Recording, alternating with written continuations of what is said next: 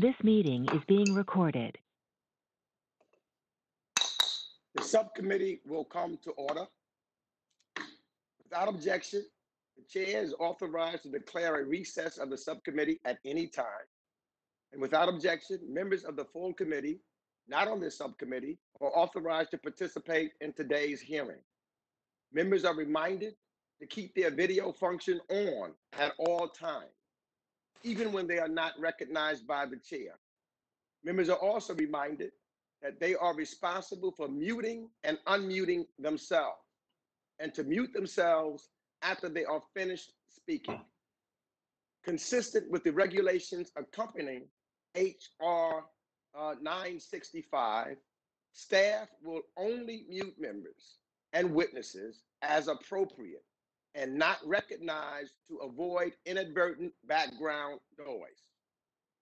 Members are reminded that all House rules relating to order and decorum apply to this remote hearing.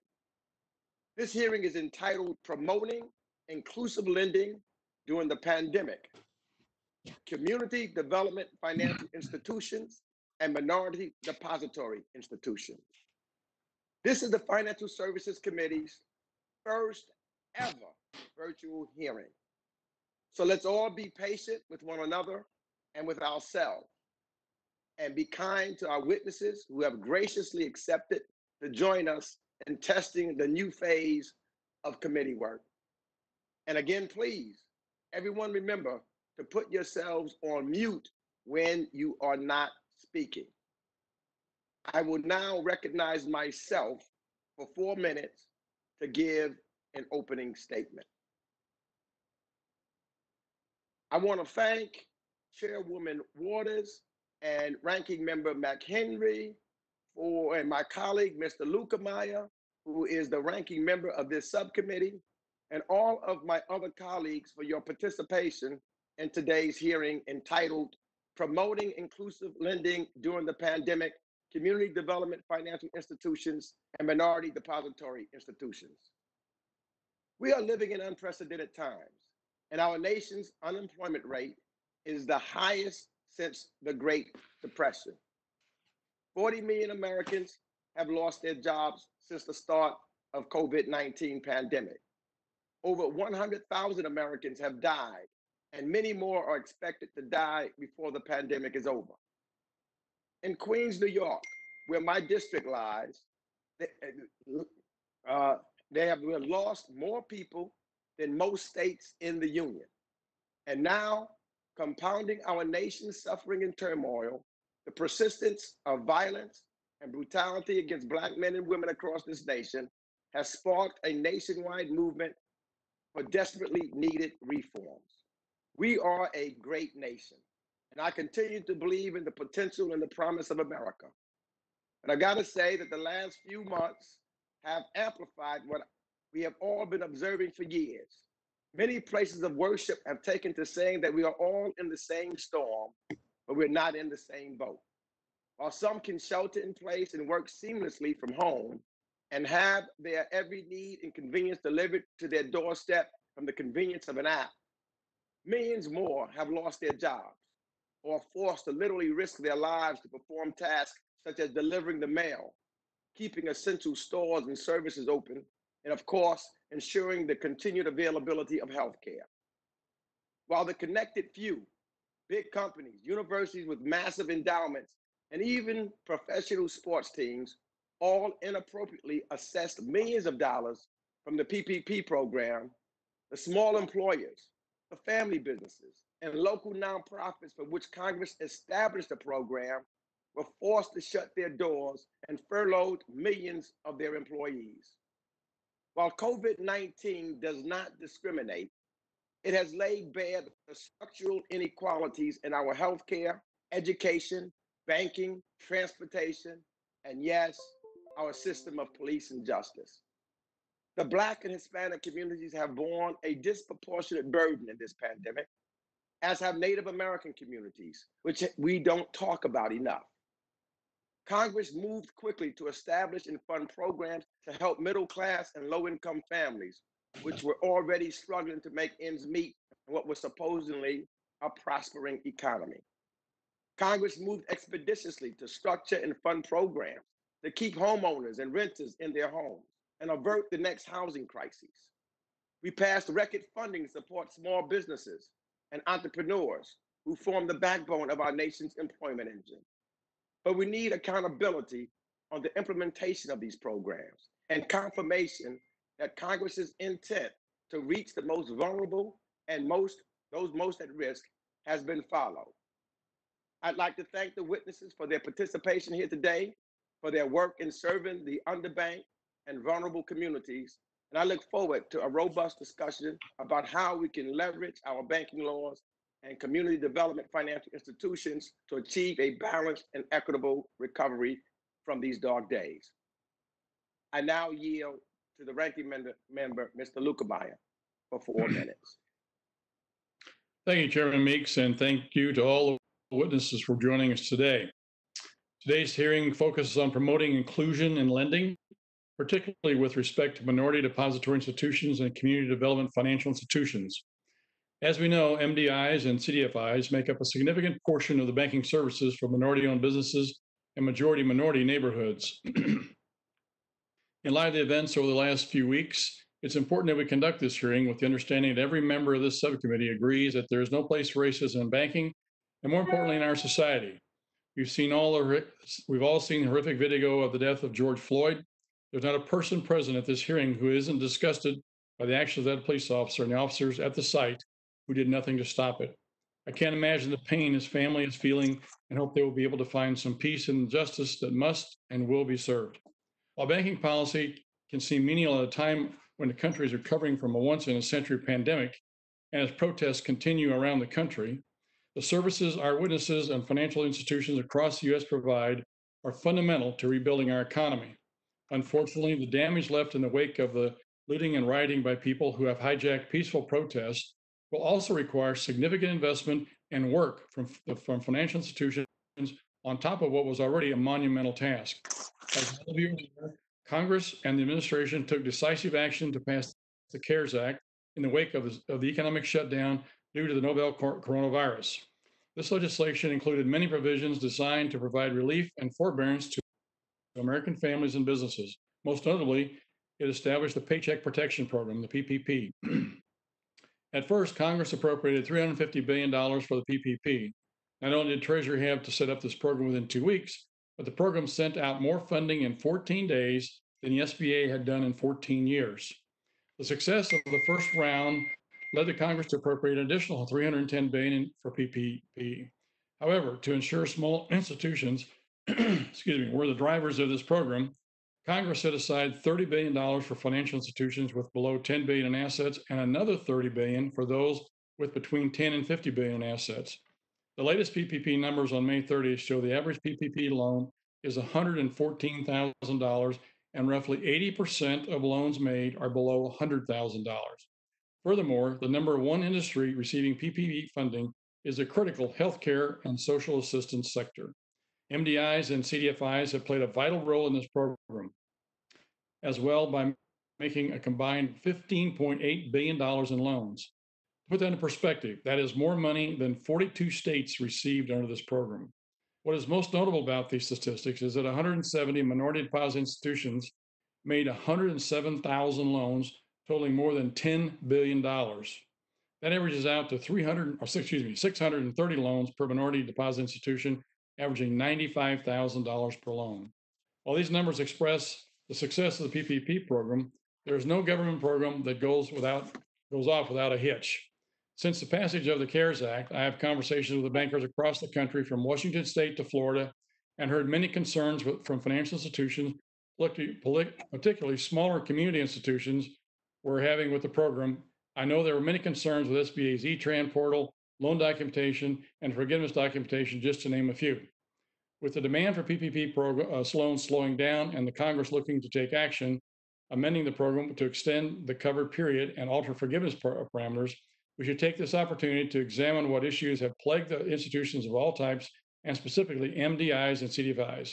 I thank all of you for being here today and look forward to hearing your testimony. With that, Mr. Chairman, I yield back. Thank you, Mr. Ranking Member. So I now will yield. Well, let's go to the witnesses. First, I'd like to introduce well, is the chairwoman there? Chairwoman Waters. I yield 1 minute to the chairwoman of the subcommittee of the full committee.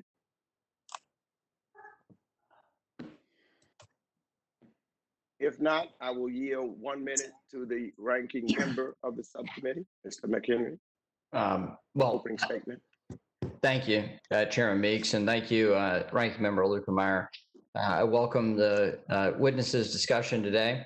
I think we all have an interest in ensuring that the broad base of our populace in our country, whether rural or urban, whether living on the margins or those that have newly found themselves living on the margins, that they have equal access to financial products, and especially the ones we urgently put in place in a bipartisan way through the CARES Act.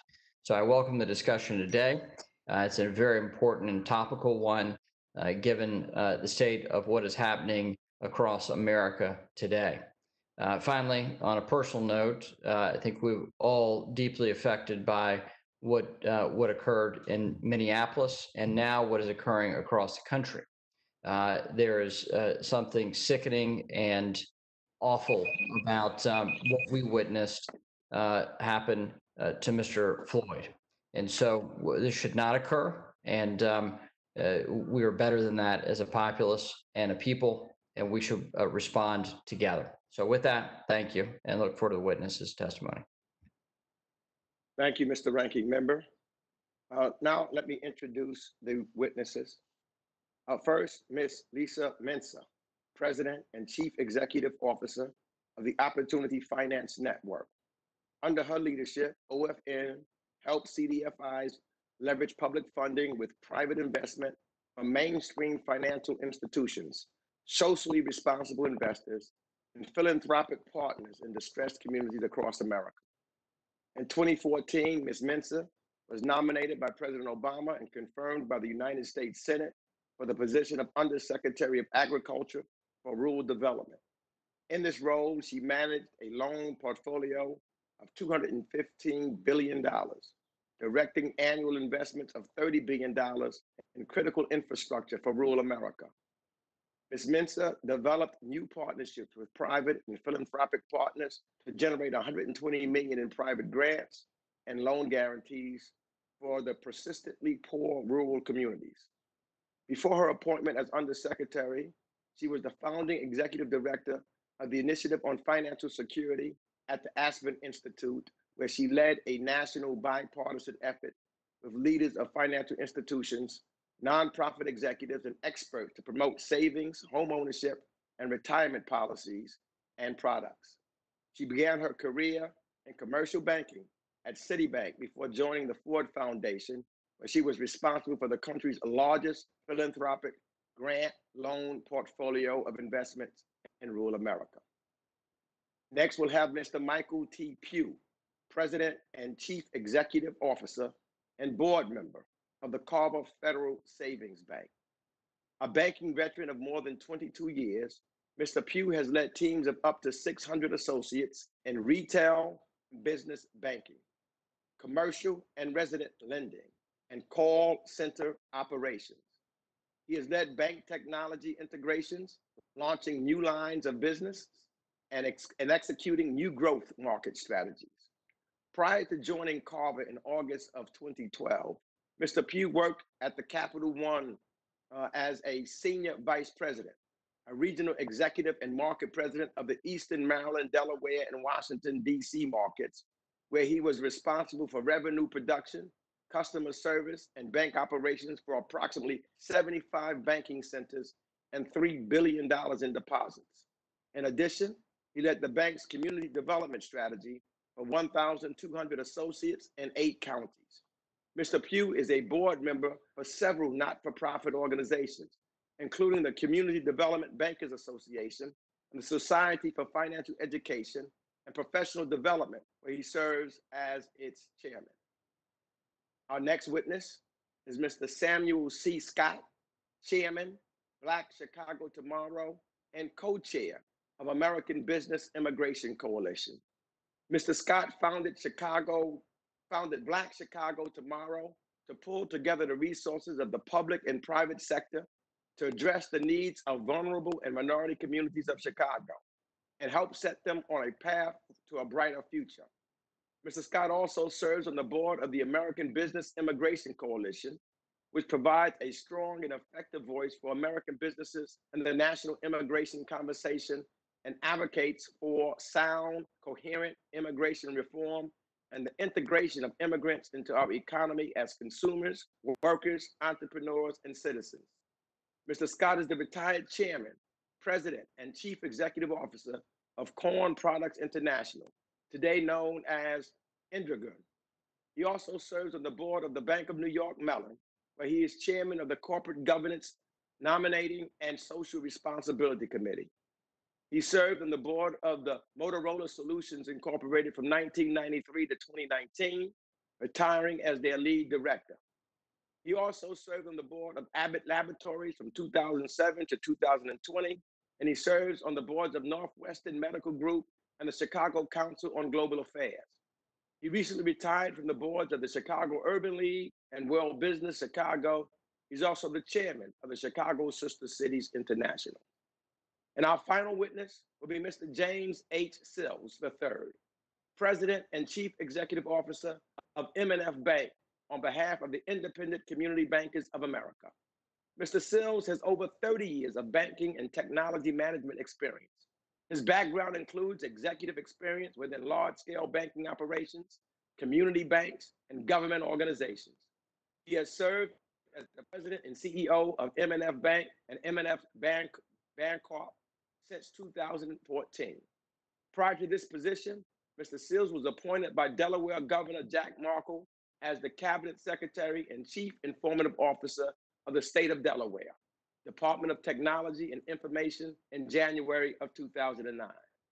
Mr. Sills was responsible for providing strategic direction and management for information technology operations, supporting over 34,000 end users. In 2014, Mr. Sills was selected IT Executive of the Year by Government Technology magazine. Prior to starting his own company in 2007, Mr. Sills was an executive vice president for BNA America Bank, now Bank of America, and served as the director of corporate technology solutions for the $80 billion US card division. Prior to that, he also served as the president and CEO of the Memphis First Community Bank, now Landmark Community Bank in Memphis, Tennessee. Mr. Sills serves on a number of boards, including the North Carolina State Chamber of Commerce, the Carolina Small Business Development Fund, and the ICBA Minority Banking Council, the MDIC Minority Banking Advisory Committee, and the Federal Reserve Bank of Richmond. So we have 5 distinguished witnesses here today, and you will be recognized. I now recognize Ms. Mensah for 5 minutes. Thank you. Good afternoon, Chairman Meeks, Ranking Member Luetkemeyer, and members of the Financial Services Committee. As you've all noted, these are sober times. Our country's reeling from a pandemic. The economy is in distress, and there's growing civil unrest brought on by years of systemic racism and oppression. And yet I am honored to be here today to talk about inclusive lending and how community development financial institutions, CDFIs, can be partners in the critical work facing our nation. The CDFI industry was born out of the civil rights movement and the riots of the 1960s and 70s, and has grown to more than 1,000 institutions, managing more than $222 billion in assets. Opportunity Finance Network is a national network of more than 300 CDFIs. And we have a deep history and proven experience. Our customers are 85% low income and 58% people of color. CDFIs provide capital plus its financing and financial coaching and business counseling. We blend private and public capital to provide responsible and affordable financing in low wealth markets. Our most important public sector partner is the Treasury Department's CDFI fund, which provides equity capital in the form of grants to strengthen CDFIs and help us grow. CDFIs are the financial first responders in times of crisis, during recessions, natural and man-made disasters, periods of civil unrest. When banks restrict lendings, CDFIs lean in. For example, after the protests and uprising in Baltimore following the death of Freddie Gray, when nearly 400 businesses were damaged, CDFIs, like the Latino Economic Development Center, were there. They were providing the microloans to help businesses survive when aid was slow to arrive from the government. In the aftermath of Michael Brown's death, the 2016 Ferguson Commission explicitly highlighted the work of CDFIs, and this led to the creation of the St. Louis CDFI Coalition, a partnership among 8 institutions that deploys loans and resources into some of St. Louis's most economically distressed countries. From the very first days of the COVID-19 crisis, CDFIs understood the threat facing our borrowers. They immediately reached out with whatever accommodations they could to ease the economic disruption. Principal and interest payment deferrals. They made emergency loans or other emergency products to help borrowers weather the crisis. And after you enacted the CARES Act, CDFIs were eager to become lenders under the Paycheck Protection Program so that very small and minority-owned businesses could get access to this valuable emergency relief. Yet, as you've noted, the early days of PPP were frustrating, as the program rules prevented many CDFIs well-positioned to reach the hardest hit small businesses in our rural communities, in our urban, and our native communities from qualifying as PPP lenders. The first round of first come, first serve funding was dispersed quickly, primarily by the largest financial institutions to their existing customers. And that meant that too many small and minority-owned businesses could not obtain a PPP loan. But thankfully, there was bipartisan recognition that leaving CDFIs and MDIs out of the PPP meant that too many of their customers were left out. And OFN applauds the regulatory changes and set-asides that have been put in place in recent weeks for the second round of funding. To date, CDFIs have made more than $7 billion in loans, and that's gone to very small and rural and native and minority businesses. And last week's announcement of a further set-aside is so welcome, and we recommend that the administration create a similar set-aside for MDIs. So now, while PPP is as helpful in emergency and short-term release, vulnerable small businesses need much more as they tackle the difficult work of reopening and recovery. The nation's CDFIs must be strong to support medium and long-term economic recovery in the low-wealth communities where we operate. To meet this challenge, CDFIs need a new infusion of equity capital, and Congress must increase support for CDFIs during this critical stage by approving $1 billion in rapid response grants to the CDFI industry. Now, the House took an important step. We were so pleased to see $1 billion appropriation to the Department of Treasury's CDFI fund included in the HEROES Act. In closing, I want to share a note that I received from a CDFI in Minneapolis. He shared that our buildings are in a war zone, with buildings being burned down on either side of the Midtown Global Market, a looter killed across the street. But this is our community, and we will survive and rebuild. So when the cameras leave and the media moves on to other stories, CDFIs will remain. Congress must help these CDFIs to be stronger than ever. Inclusive lending was critical before the pandemic. It's critical today, and it will be critical in the days ahead as the nation works to build a more equitable and inclusive economy. Thank you so much. Thank you, Ms. Mensah. I now recognize Mr. Pugh for 5 minutes. Thank you. Good afternoon, Chairman Meeks and Ranking Member Luke Meyer and members of the subcommittee. It is my pleasure to be here with you today, and thank you for inviting me to discuss the important work of community development financial institutions and minority deposit institutions during the COVID-19 health and economic crisis. As mentioned, my name is Michael Pugh, and I'm the CEO and president for Carver Federal Savings Bank, a CDFI and an MDI based in New York. I also serve on the board for the Community Development Bankers Association and chair the membership committee. The CDBA is the National Trade Association and the voice for banks that are certified as CDFIs. First, I want to thank the members of this subcommittee for their support of CDFIs and MDIs. particularly for approving $1 billion of funding through the CDFI Fund and the HEROES Act. And second, I wish to acknowledge the ongoing events associated with George Floyd and countless others, which underscore the outcry of communities insisting on equality. Some of the recent approaches may be controversial, yet the demand for equality in our great nation will inevitably improve our future.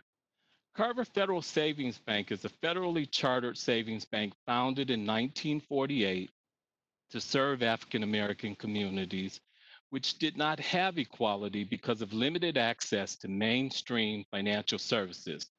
Despite our 72-year history, there is much more to do. The outcome of our work should be the economic empowerment and dignity of all people, regardless of their racial background. Carver is a CDFI because of our dedication to the economic viability of our community. We provide access to reasonably priced loans and no-cost financial education to aspiring minority and women businesses. Also, we have been an influential contributor to the New Markets Tax Credit Program in Greater New York City. I'm especially proud of my colleagues who have served as financial first responders during the COVID-19 crisis. This crisis has hit our communities especially hard. Black and Latino people in New York represent a higher percentage of COVID-19 deaths than the overall population, at least partially due to the overrepresentation in frontline positions in essential industries. Historic exclusion from mainstream finance leaves us economically vulnerable. Black small business owners are approved for business loans at a rate just half that of white businesses. People of color represent about 40% of the population, but only 20% of the nation's business owners with employees. Minorities composed 37% of the labor force in February, but accounted for 58% of the newly unemployed in March. Like all CDFIs, at least 60% of our lending and activities target low to moderate income communities. Carver has also responded through the PPP program. We have made 147 loans totaling $30 million and preserving 3,147 jobs and assisted businesses as diverse as hardware stores, the Greater Harlem Chamber of Commerce, and daycare centers. I have focused my recommendations on 3 areas: appropriations for the CDFI fund, modifying the PPP, and ensuring regulatory flexibility. My strongest recommendation to Congress is to provide at least $1 billion in emergency stimulus to the CDFI fund. Also, the PPP must be more flexible. Last week's $10 billion set aside for CDFIs was exciting, but deployment requires changes. Borrowers have a range of needs. Increasing the non-payroll portion of expenses to 40% is insufficient. We ask that you look at that again. Congress should also extend the application period and rehiring deadlines through December 2020 and make forgiveness simpler for small borrowers. I also recommend Congress extend the temporary regulatory provision lowering the community bank leverage ratio. It expires after 2 quarters, but should last 5 years. We know that this crisis may take longer. Congress should recognize that recovery will be slowest in low and moderate income and minority communities, and help by making sure that practitioners have the tools they need. In conclusion, I thank Chairman Meeks, Ranking Member Luke Meyer, and the members of the committee for the opportunity to talk about the work of Carver Federal Savings Bank and the hardships faced by the communities we serve. Thank you for your time. Thank you, Mr. Pugh. I now recognize Mr. Scott for 5 minutes for his testimony. Good afternoon, Chairwoman Waters, Ranking Member McHenry, Chairman Meeks, and Ranking Member Luke Meyer, and members of the subcommittee. Thank you for the opportunity to participate in today's discussion. Today, I would like to talk about some of the problems facing the Black communities in our country and what COVID-19's pandemic has done to amplify the economic and the health disparities in Black communities. The coronavirus is deadlier for the Black population, both in a health situation and economic outcome. While our entire nation is suffering immensely from the pandemic, The reality is that members of the Black community are dying at an exponentially higher rate than other groups. In major cities with Black populations between 25 and 30%, Black people are dying at double that rate. Black-owned businesses and nonprofits are at increased risk of being forced to close as compared to their white counterparts. Black entrepreneurs are routinely shut out of economic opportunities that allow their white peers to succeed. According to research from the Brookings Institute, white-owned businesses start with 3 times more capital than their Black peers, and only 1% of Black business owners are able to secure loans in their first year as compared to 7% of their white counterparts. Without significant intervention, this trend will continue. We have already seen the entrenchment of such inequities during the opening days of PPP by prioritizing clients that already had existing credit lines in banks. Black businesses and nonprofits find themselves yet again excluded from life-saving relief. PPP2 has been better, but it's still not reaching a majority of the small Black and brown businesses. That is why we push so hard for a set-aside. With a $10 billion set-aside for CDFIs and MDIs to serve minority businesses, we can at least get some of the money started into the communities that need it most.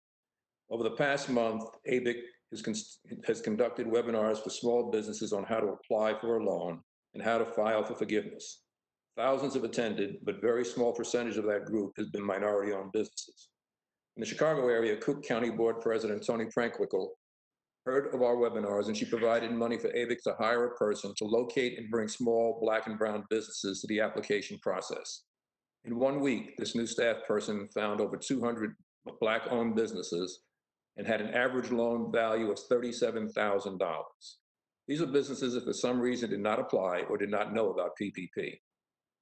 ABIC also provided a pro bono accountant to walk these small businesses through the PPP application process, and now they have their money, which came through a local Black bank owned by a CDFI. Through this process, we learned a lot about what's working and what needs improvement.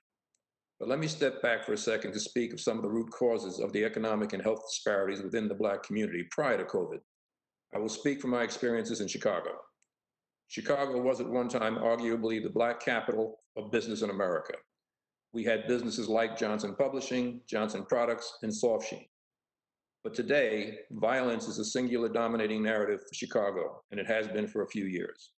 I've been traveling to Chicago for almost 50 years and lived there for the past 32. I've seen the Black community in Chicago go from its heyday to where it is today.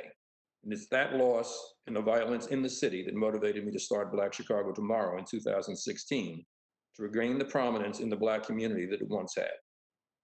My contention is no one thing, including PPP, can fix the problems in our community. Our community suffers from violence problems, policing problems, job and career problems, housing problems, educational issues, health and welfare problems, and poverty. And most importantly, a lack of hope. But we cannot limit our examining only these problems. We have to do things to fix them. These are very complex issues, and one solution does not fit all. All of these issues must be addressed and dealt with at the same time to bring our communities back. This is a start doing the right thing today for our small businesses. Without that, there is little hope that we can ever start to deal with these other issues that I have addressed. $10 billion set aside to reach more minority businesses is encouraging, and I'm encouraged that the House has unanimously passed a 24-week extension and greater flexibility in the loan forgiveness process. We hope the Senate will concur quickly, but we still have more to do. Here are some of my recommendations. First, open the technical assistance community to community-based nonprofits or 501c3 organizations to navigate the complex world of institutions, business loans, and document preparation.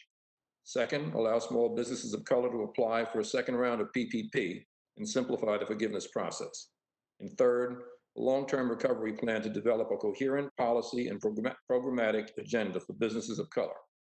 In addition, one-to-one financing, coaching, regular training, and webinars, access to capital, and help with strategies to survive the pandemic. If we implement the current program as intended and get the money to the small minority businesses that really need it, we do have a chance to save many of them. But as I've said throughout this presentation, much more needs to be done. Thank you for the opportunity to testify, and I look forward to answering your questions. Thank you, Mr. Scott. We'll now hear from Mr. Sills. You will now give your testimony for 5 minutes. Good afternoon, Chairwoman Waters, Chairman Meeks, Ranking Member Lukermeyer, and members of the subcommittee. I am James Sills, CEO and President of M&F Bank, located in Durham, North Carolina, which is both a minority depository institution and a community development financial institution. I testify today on behalf of the Independent Community Bankers of America, where I serve as the Vice Chairman of the Minority Bank Council. Thank you for the opportunity to testify in today's hearing. We must ensure that the pandemic does not set back the critical policy goal of promoting credit and prosperity in America's minority communities. The social unrest and protests that we are witnessing today, not only in our cities, but in suburbs and smaller towns as well, only raise the stakes for achieving this goal. Today's hearing is well timed. M&F Bank is a $265 million state chartered bank with over 70 employees. We are headquartered in Durham, and we serve the 5 largest urban markets in North Carolina. Let me tell you a little bit, give you some background on M&F Bank. M&F Bank was founded in 1907 by a group of 9 businessmen in Durham to serve African Americans who had few opportunities to obtain credit or other banking services. Our rich history continues to inform our values and our mission today: to promote personal and community development to a diverse customer base and continue to be the financial literacy leader, helping customers make the right financial decisions. I would like to focus my remarks on the Paycheck Protection Program, or PPP, and refer you to my written statement for discussion of additional recommendations for strengthening MDIs and CDFIs to promote inclusive lending. The PPP has played a critical role in helping small businesses maintain their employment, survive, and prepare for the reopening of the economy. We were an active SBA lender before the PPP, and the program fit our customer profile perfectly.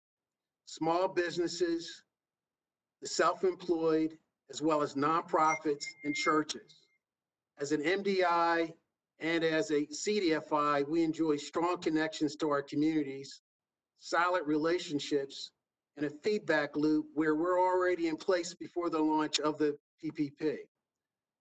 When there was a doubt or a question, our borrowers simply picked up the phone to resolve it. Overall, the PPP is definitely working as intended.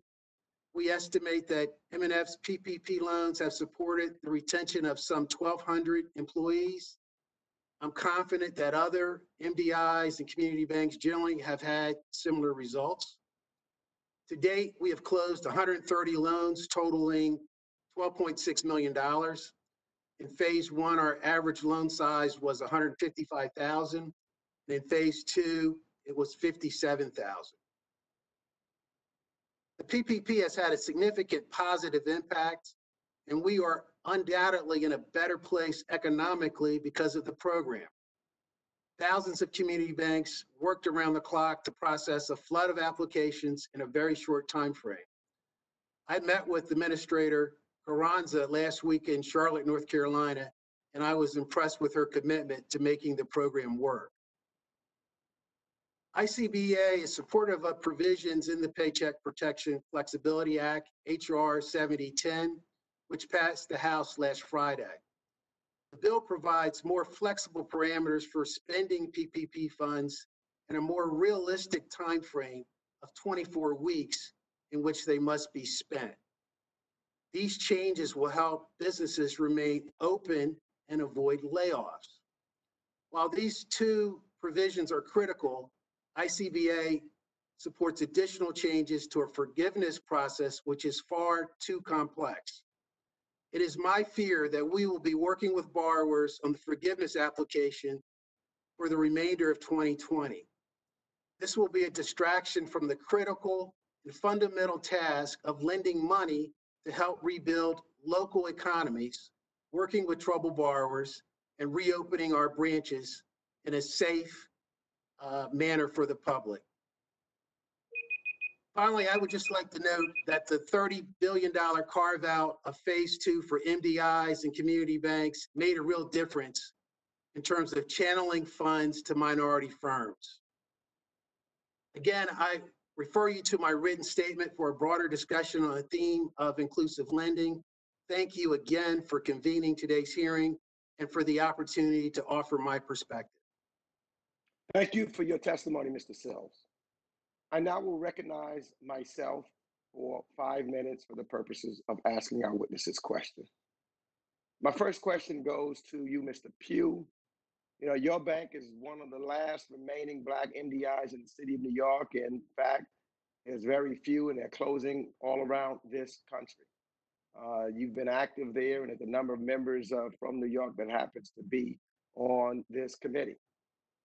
After the PP program was offered, my office was swamped by calls from local minority small businesses complaining about being summarily rejected from applying by big banks and having their local community bank unable to even assess the SBA platform.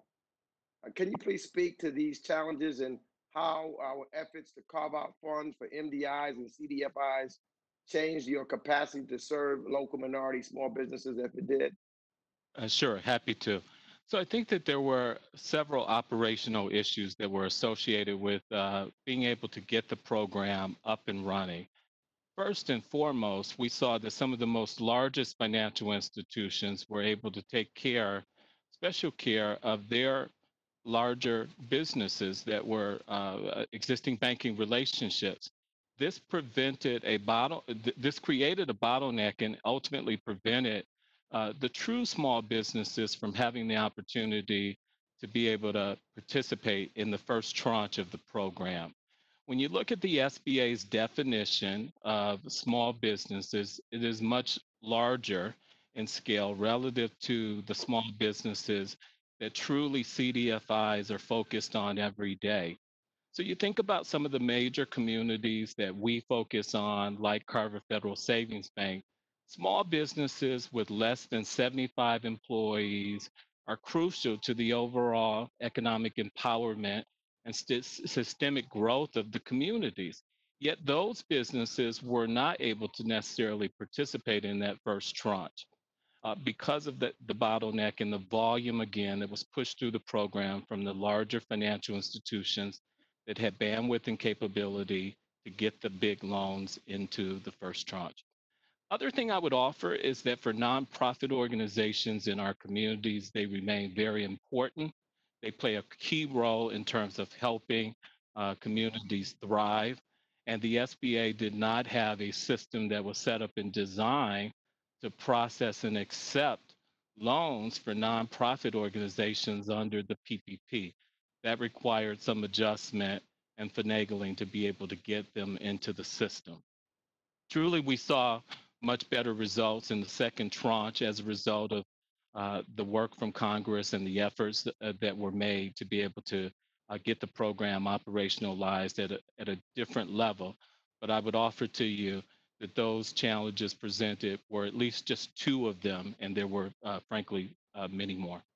Let me thank you. I have a question I want to ask you as well as Mr. Scott. You know, I'm working on legislation to have the CDFI fund offer direct support, including equity, to CDFIs and MDIs and impacted banks and impact banks, which, you know, I define in my bill, in my MDI bill, as small community banks that predominantly serve poor, rural, and urban Americans.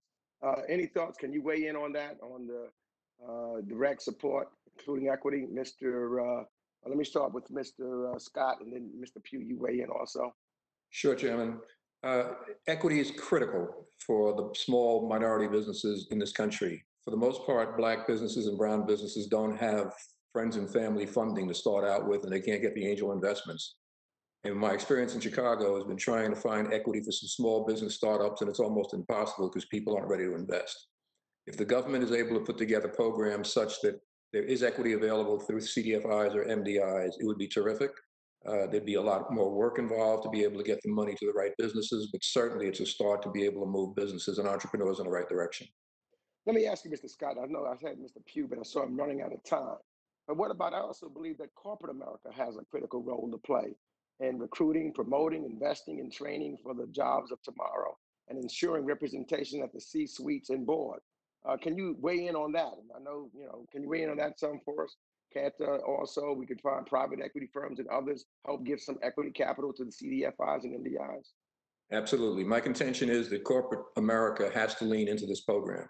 It's been interesting today on the news and yesterday, all the CEOs are coming forward with ideas and programs for what it is they're going to do.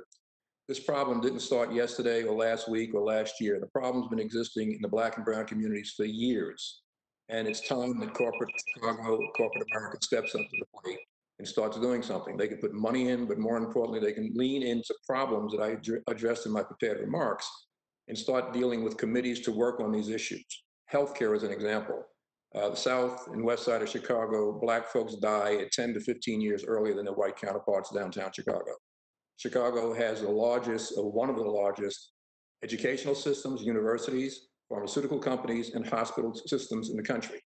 Seems to me that if those groups came together to work on and address problems in our community, some of the issues we've seen in COVID-19 and some of the issues we've seen prior to that would not exist. So to me, a major role here is in corporate America stepping up, and not just because of a murder that took place last week. They should have done it a long time ago.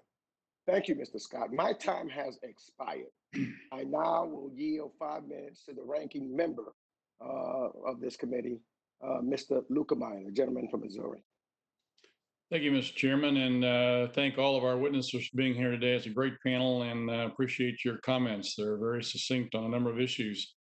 I'd like to talk a little bit about, and specifically, I guess, with Mr. Pugh and Mr. Sills, since they are currently bankers, with regards to forbearance, because I don't believe we're going to get out of this economic mess unless the regulators give the bankers forbearance, so the bankers can give forbearance to their customers that can retain the businesses, that can retain jobs and keep the local economies going. So I think it's a chain situation here that if we don't do this, we're going to wind up with a situation that we had in 2009. The regulators actually went in and just got rid of wholesale lines of businesses, and entire communities collapsed, banks collapsed as a result of this. So I guess, Mr. Pugh and Mr. Sills, my question to you is, have you had any interaction, I guess, with regulators at this point with regards to this issue of forbearance? And if you have, what did they do? And if you haven't, are you giving any forbearance or flexibility to your customers with regards to how they're doing with their loans? In other words, deferring payments, altering loan terms, changing interest rates, or whatever. So let me start with Mr. Pugh, please. Thank you. So as you know, there are forbearance guidelines that exist today under the CARES Act that will support residential mortgages, borrowers, and of course on the commercial side to have this available. We think it is important. We have seen a sizable number of homeowners and small businesses that have commercial real estate loans with us request those forbearances. However, what I would ask Congress to also think about is to recommend. I would recommend that there would be a rent abatement program made available for commercial real estate owners and multifamily landlords. This rent abatement would allow a direct pass through to the tenant so that they would have an incredible opportunity to jumpstart their businesses or recover on the other side of this pandemic. And so again, if this were made available, and assuming that the landlords could show proof at the end of the year, perhaps they would be able to benefit from a tax credit, and we would be able to see the benefit of small businesses retool and restart their businesses in a viable way, and homeowners, again, being a critical way to rebuild on the other side of this pandemic. Very good. Thank you. Mr. Sills. Yes, thank you for that question. Yes, our bank has been working with our customer base. We've offered our customers a 90-day deferment. And if they want to come back to us at the end of 90 days, we can extend it for 6 months. The regulator community has been checking in with our institution just to find out how we're handling those deferments, what's the percentage of our portfolio. We still don't know the total extent of this actual pandemic. So we want to make sure that we're working with our customers and we're informing our regulators that this may go beyond 6 months. And so, there's some language that they've actually utilized to kind of guide us for a 6-month period, that this particular loan will not become a TDR. And so if this pandemic goes longer than 6 or 7 months, we feel we should have some flexibility to work with those customers. Well, that's my concern, Mr. Sills. You hit on my real concern here is that this situation doesn't go away in 3 or 4 months or 6 months, maybe even by the end of the year, whenever the CARES Act forbearance provision goes away. So what happens then? Our experience with the bankers and credit union people through this pandemic is that they're very reluctant to become engaged because of the past overregulation, if you will, of them by and heavy-handedness by the regulators. So I think we need to have something in place that allows you to be able to give the kind of forbearance that you need, but they've got to give forbearance to you. Just one quick comment. Both of you talked about PPP forgiveness. Mr. Sills, I signed a letter this last week to ask the treasurer to forgive or to minimize and have sort of a mini forgiveness program for everybody under $350,000 loan size, which would help 93% of the or 95% of the 93% of the loans. So would you think that'd be something that would solve some problems? Yes, I do. The ICBA has put out a position statement related to presumption of compliance below a certain loan amount. And, given that 80% of the loans are below $100,000, and given the complexity of the forgiveness application, which is, I believe it's 11 pages, I think there should be some accommodation for some of the smaller loan amounts to just be forgiven if the borrower certified that they used the funds in accordance with what they stated they were going to use the funds for.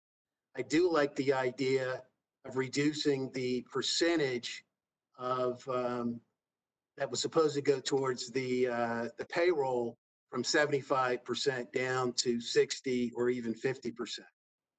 Very good. Thank you. Thank you, Mr. Chairman. Gentleman's time has expired. I now recognize the distinguished chairwoman of the full Financial Services Committee, the gentlelady from California, the Honorable Maxine Waters.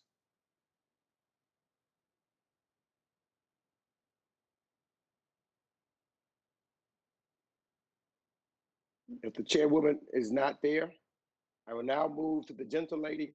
Yes, I am here. Very good. I was muted. Am I unmuted now? We hear you now. Thank you so very much. I want to thank you for holding this hearing today. It is so very important, particularly at a time when we have tried to organize a response to the pandemic and to COVID-19. We've learned an awful lot as we have wrestled with some of the problems of PPP and CDFIs. And of course, I'm very pleased that we were able to target some $60 billion when we came back with the supplemental appropriations to deal with the problems that we encountered with the PPP. But in addition to that, we learned an awful lot, particularly working with some of the non-bank CDFIs. For example, there was a requirement that in order to get money from the CDFI fund to make loans, that you had to have dealt with at least $50 million in loan business. Well, we got that reduced to $10 million. And I think one of the lessons that I've learned in working on these issues is that many of those who have been individuals in government who have been dealing with loan amounts, et cetera, in various ways, they really don't have the same definition of small businesses that we think about. And the communities that many of those who are there today are serving, We're talking about people who could, absolutely benefit from, $50,000, $25,000, $100,000. And so when I see some of the definitions and requirements for participation, like we saw with the $50 million requirement with the CDFIs, I think we're going to have to do a lot of educating of folks about what the communities need that have not had access to the kind of capital that would lead them not to need small loans in businesses. So, and that's true with the Main Street program also that we're looking at. But I want to ask our MDIs here today. I have learned that there may be some concerns that if you don't dot all of the I's, cross all of the T's, and be perfect, that you will not get your payment from the Small Business Administration. Do we need something called substantial compliance in order not to hold up the reimbursement that you for the funds that you have spent? And let me just start with Mr. Sills on that. Would you please respond to that? Have you seen any problems with that, or do you anticipate any problems with that? Chairwoman Waters, that's a great question. I strongly believe that banks like ours need some type of liability protection because we're having to guide those borrowers through the process, rely on their borrower attestations that they've used their PPP loans correctly. And it puts us in an uncomfortable situation, but we're here to help our borrowers and our small and medium-sized businesses. But if there was that ability to protect us, yes, we would, continue to do more lending in the communities that we currently serve. Well, thank you. I'm going to take a look at that working with Mr. Meeks. Mr. Meeks and I, of course, have been focused on the problems that many of our MDIs face, a lack of capital and the ability to lend in our communities where these loans are so desperately needed. We have learned that there are some of the bigger banks who are talking about deposits in MDIs, and we've also learned that some of the bigger banks we're being told, are talking about giving back the fees that they have earned in the PPP program to MDIs. Have any of you heard about that? And let me direct this to Mr. Pugh at the Carver Federal Savings Bank. Have you been involved in any discussions with any of the larger banks about helping with the capital problem that you may have? Thank you, Chairwoman Waters. We have not been involved in those discussions, nor have we heard about this opportunity, but I would certainly say that it would be a welcomed opportunity for us to discuss it. As you so rightly pointed out, these loans are being provided to communities that frankly need them. And for MDIs, CDFIs, we do not have the capital and bandwidth to withstand risk if they are not going to be guaranteed by the SBA. Thank you very much. Let me thank you all for helping us to understand how we can be more supportive with PPP and other kinds of programs. I yield back. Thank you, Mr. Meeks.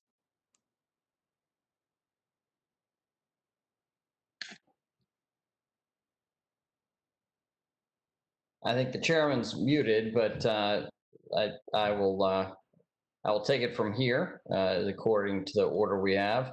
I want to thank the panelists for being available for the Zoom, and want to thank the staff, the committee staff on both sides of the aisle for making this technology work as best we can. However, members are also left to their own devices on using their mute button, which is always a challenge, no matter how many times we do this, for all of us. And so I want to turn to you, Mr. Sills. Thank you for your testimony. I want to ask you about technology because there is some opportunity for us to have regulatory changes so you can better use technology as an institution as a way for financial inclusion or to achieve financial inclusion. The example I'd give is the Pugh report from last year. It says approximately 81% of Americans own a smartphone. That's up from 35% of Americans a decade ago.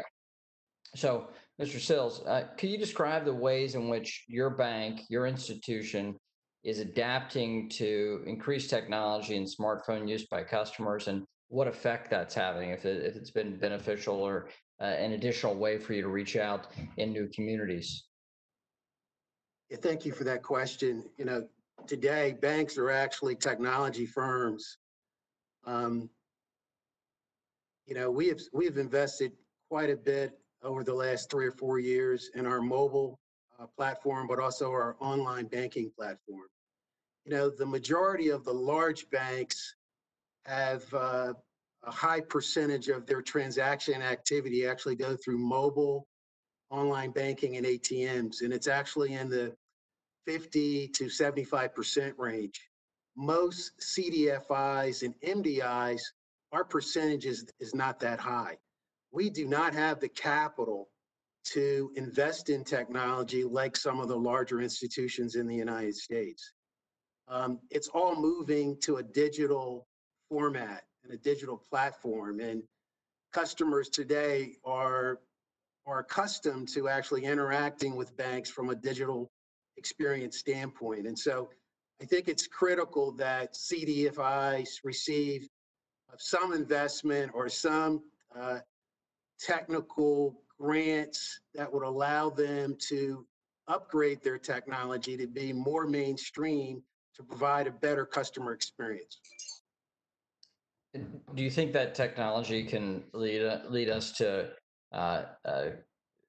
driving financial inclusion? Do you think it's an opportunity for us to reach the underbanked and the unbanked consumers, and especially those small business owners that are not so well connected that they instantly have a banking relationship from a family member, or somebody in the larger social network? Is there a way for us to do this?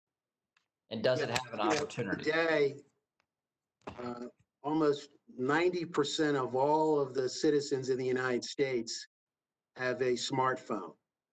About 5 years ago, that statistic was around 66%.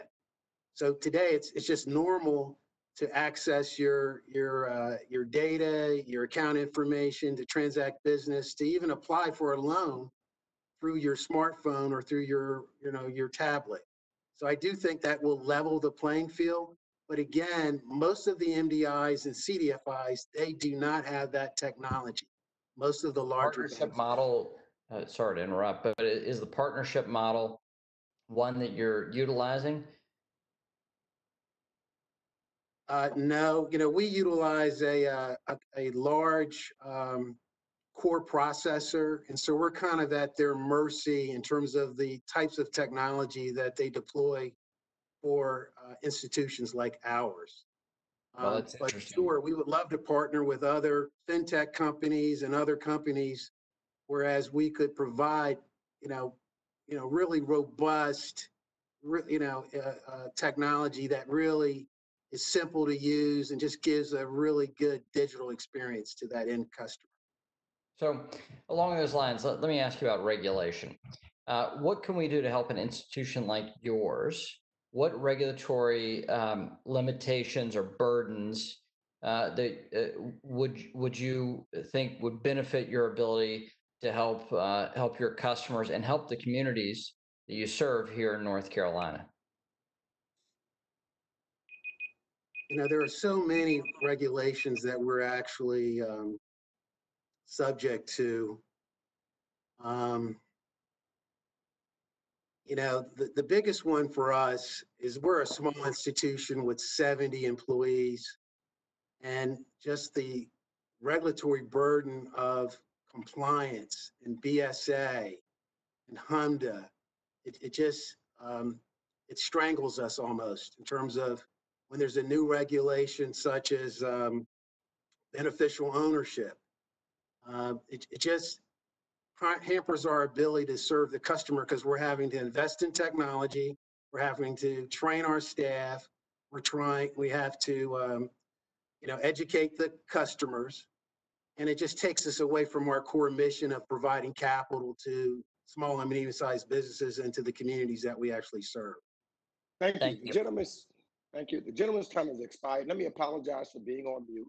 I will, however, state that I won't let that happen again. The House committee rules do not allow for members to recognize themselves. And I know that this is a big process, so I've got to stay on the ball also and make sure that I'm unmuted. So I now recognize the chairwoman from the Small Business Committee, the gentlelady from New York, Ms. Velasquez, for 5 minutes for questions. Thank you, Mr. Chairman, and thank you, Chairwoman Waters and the ranking members for this important hearing. Mr. Pugh, unfortunately, MDIs were not included in the set aside created last week by the administration. However, as chair of the Small Business Committee, I remain committed to pushing the administration to create opportunities for MDIs as well. So it is also important to note that Democrats included a set aside for MDIs in the HEROES Act as well. What will this mean for PPP borrowers, particularly in New York City? Well, thank you. This is an important question because, frankly, what it will mean is the opportunity for MDIs, and by broader extension, I also want to call out the importance of CDFIs as a whole.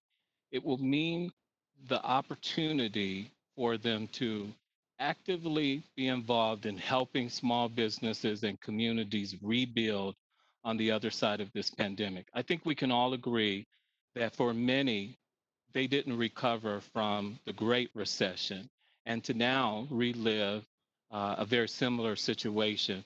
As noted, over 40 million jobs, or approximately 40 million jobs in terms of lost here. So CDFIs and MDIs will play a very critical role in the rebuilding, and having this allocation will allow us to help through a number of very important ways, which includes small business loans, includes financial education programs, strategic partnerships with nonprofits, nonprofit organizations, and various other offices that will be involved in this. Thank you, Mr. Pugh. Ms. Mensah, Mr. Pugh again, I have also been vocal in my criticism of the administration for its failure to provide transparency and information regarding the recipients of PPP loans. I believe that without this critical information, it is difficult to determine how much is going to underserved borrowers and communities of color. This was an issue that was recently highlighted by the Inspector General as well. If this concerns either of you, Ms. Mensah, let's start. Yes, Chairwoman Velasquez, thank you for your concern. We wholeheartedly endorse your pressure to continue to get data from this powerful program.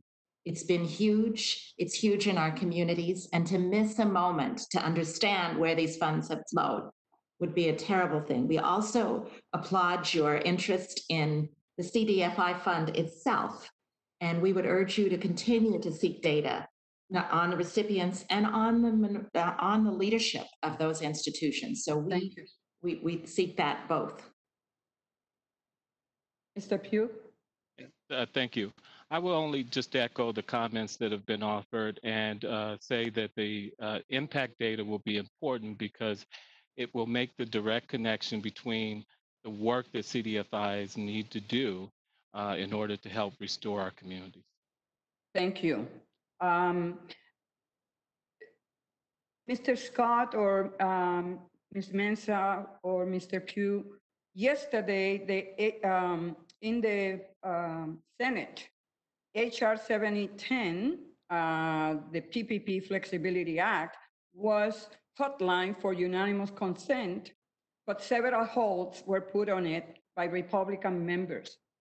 Have any of you have heard any policy issue related to the PPP by the Republican senators?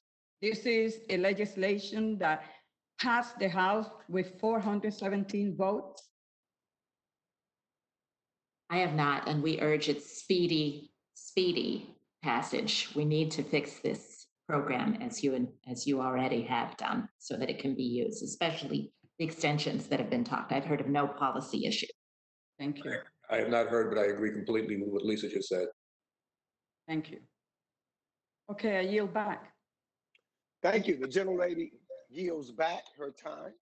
I now recognize gentleman from Florida, Mr. Posey, for 5 minutes.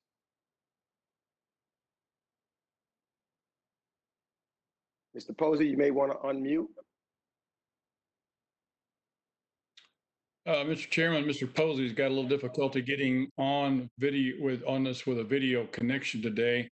I think he is on with his phone, and I think they're trying to work out something where he may be able to ask questions later on. So if you manage to, if he doesn't pop up here in the next couple of seconds, if you wouldn't mind, put him at the end of the queue. We're going to try and get him to where he can get involved.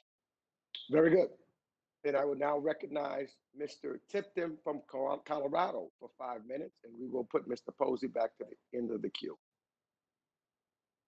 Thank you, Mr. Chairman. Appreciate the opportunity to be able to listen to our panel today. This is a challenging time for all of us and all of our communities, and especially rural counties like I represent throughout our district. In Durango, Colorado, in my district, First Southwest CDFI has done an outstanding job to be able to respond to the needs of the community. Through the Paycheck Protection Program, First Southwest has secured nearly $55 million in funding, which has gone directly to 747 small businesses across 83 Colorado towns and retained an estimated 6,666 jobs. In addition to rising to meet the challenges of the pandemic through the PPP, First Southwest has gone above and beyond through its $8 million Community Fund initiative.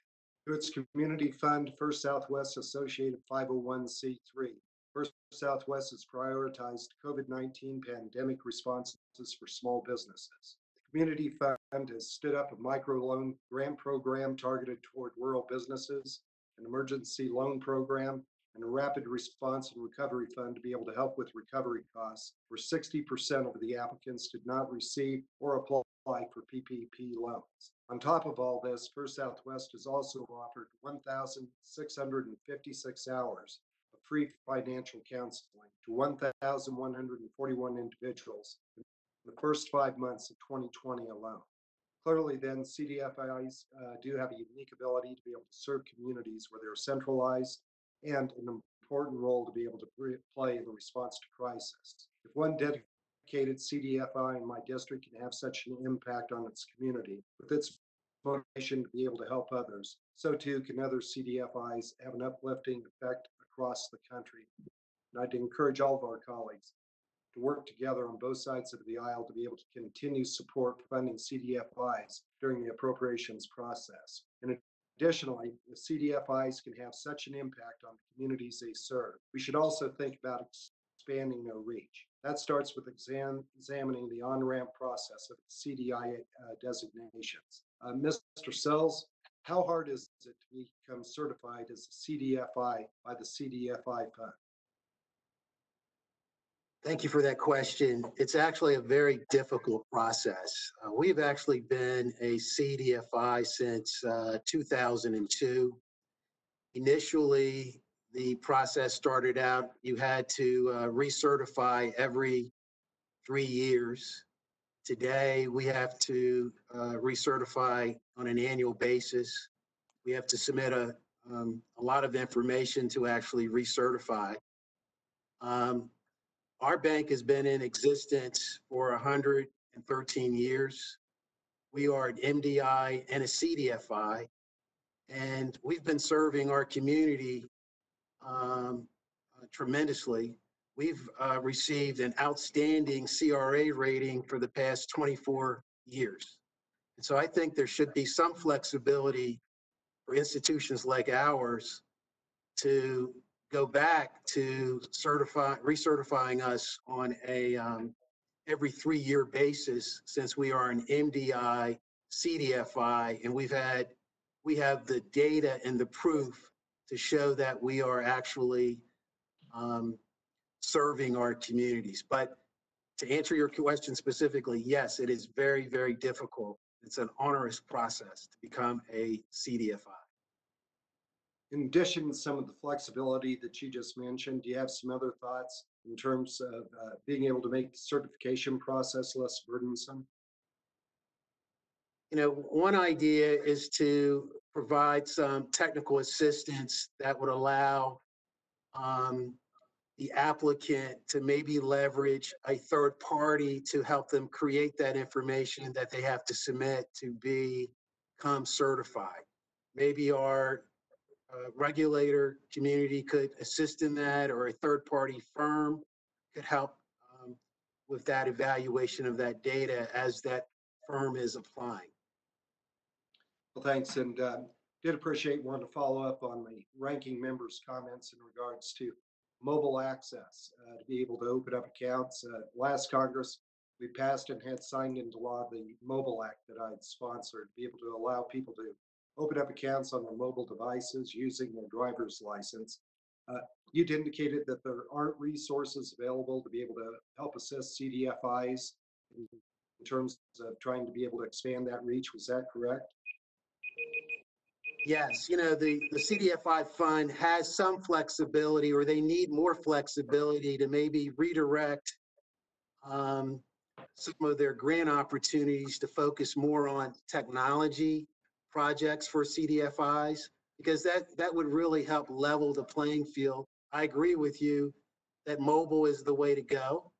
And, you know, most citizens in the United States have a smartphone, but we need more funding to fund, you know, the infrastructure and the development of those applications if we're going to be relevant going into the future. Thank you, Ms. Sills, and Mr. Chairman, I'm out of time. I yield back. Thank you. The gentleman's time has expired. I now recognize the gentleman from Missouri, Mr. Clay, for 5 minutes. Thank you, Mr. Chairman, and thank you for this historic hearing, and let me welcome all of the witnesses. I'd like to start with Ms. Mensah. We in Congress had to fight to secure a carve-out for smaller banks and CDFIs and MDIs. We achieved some success with the $30 billion carve-out in the second round of PPP, but only got the concession from Treasury and SBA to target $10 billion of second round PPP funds for CDFI. Can you please discuss why this matters? Thank you, Congressman, for your question, and thank you for your fight. We felt it, and we appreciate it. The $30 billion was essential, but even more so is this recent $10 billion set aside for PPP funds. This is essential because it ensures that you're going to use what we call the capillary system of the nation's financial infrastructure. It will flow through some of our smallest institutions, the CDFI funds, in order to reach the smallest institutions, smallest businesses, and nonprofits in those rural areas, well beyond the reach of broadband in deep inner cities. So it is essential. We thank you, and also the other fixes that you've been doing to the PPP program to extend it. Both are needed, and we appreciate your sight for this. And as I mentioned in testimony, your acknowledgement of more additional funds in the appropriation for CDFIs. Those are the critical steps. Very good. Mr. Scott, could you please highlight the significance of greater CDFI participation in the PPP and how it could impact small businesses, especially minority-owned businesses? Well, as I mentioned in my prepared remarks, we pushed very hard to get the $10 billion specifically to CDFIs. The reason for that is that they are right in the community, they understand the businesses, and they're working with smaller businesses. As I mentioned also, the average loan that we had through these 200 organizations that we found was about $37,000, which is much less than all of the other numbers you've heard today. So we're talking about mom and pop operations that are dealing in this particular issue. And it's critical we do that. But more importantly, or as importantly, we have to provide technical assistance for these organizations, these smaller companies, to be able to access even this $10 billion, because they have not been able to do that before. We provided technical assistance to them, and they've been able to navigate the programs much more effectively. Thank you for that response. And Mr. Pugh and Ms. Mensah, can you please speak to the challenges faced in helping smaller businesses and businesses operating in low-income areas to prepare their files for submission to the SBA platform for PPP loans. Thank you again, Congressman, for recognizing the role in addition to the money. We call it Capital Plus. It's the support that a business needs. Many of our businesses don't have private attorneys that they can call on and accounting firms ready to go. And so they are working with our staffs of CDFIs, often in this remote setting, to try to get those forms correct so that the payroll things are appropriate. We've had people working through the night to get businesses, clients they know, nonprofits they know, through the process of PPP. So it is essential, and it's because of what you said. They don't have all of these other relationships in hand. So the CDFIs and MDIs are performing those roles. Wonderful. Mr. Pugh, anything to add? Sure. So for the reasons stated by Ms. Mensah, the CDFIs play a very critical role in terms of helping small businesses because of the capacity issue that they have, frankly. But I would also add that on the other side of this program, once the loan has been granted, we know that the compliance aspect will be very daunting for many of the small businesses. We would also ask Congress to think about ensuring that there are no more than 2-page requirement for many of these small businesses that are applying for small dollar loans versus the current 11 pages that exist today. Again, because they frankly just don't have the bandwidth to be able to navigate through these very complicated documents and then continue to focus on surviving on the other side of the pandemic as well. And just to conclude, the Missouri Bankers Association has just recommended to Mnuchin and SBA that there be some kind of easy process, easy form, like you said, a 1-pager or a 2-pager to comply. So with that, Mr. Chairman, I thank the witnesses for their responses and I yield back. Thank you, Mr. Clay. The gentleman yields back. I now recognize the gentleman from North Carolina, Mr. Budd, for 5 minutes.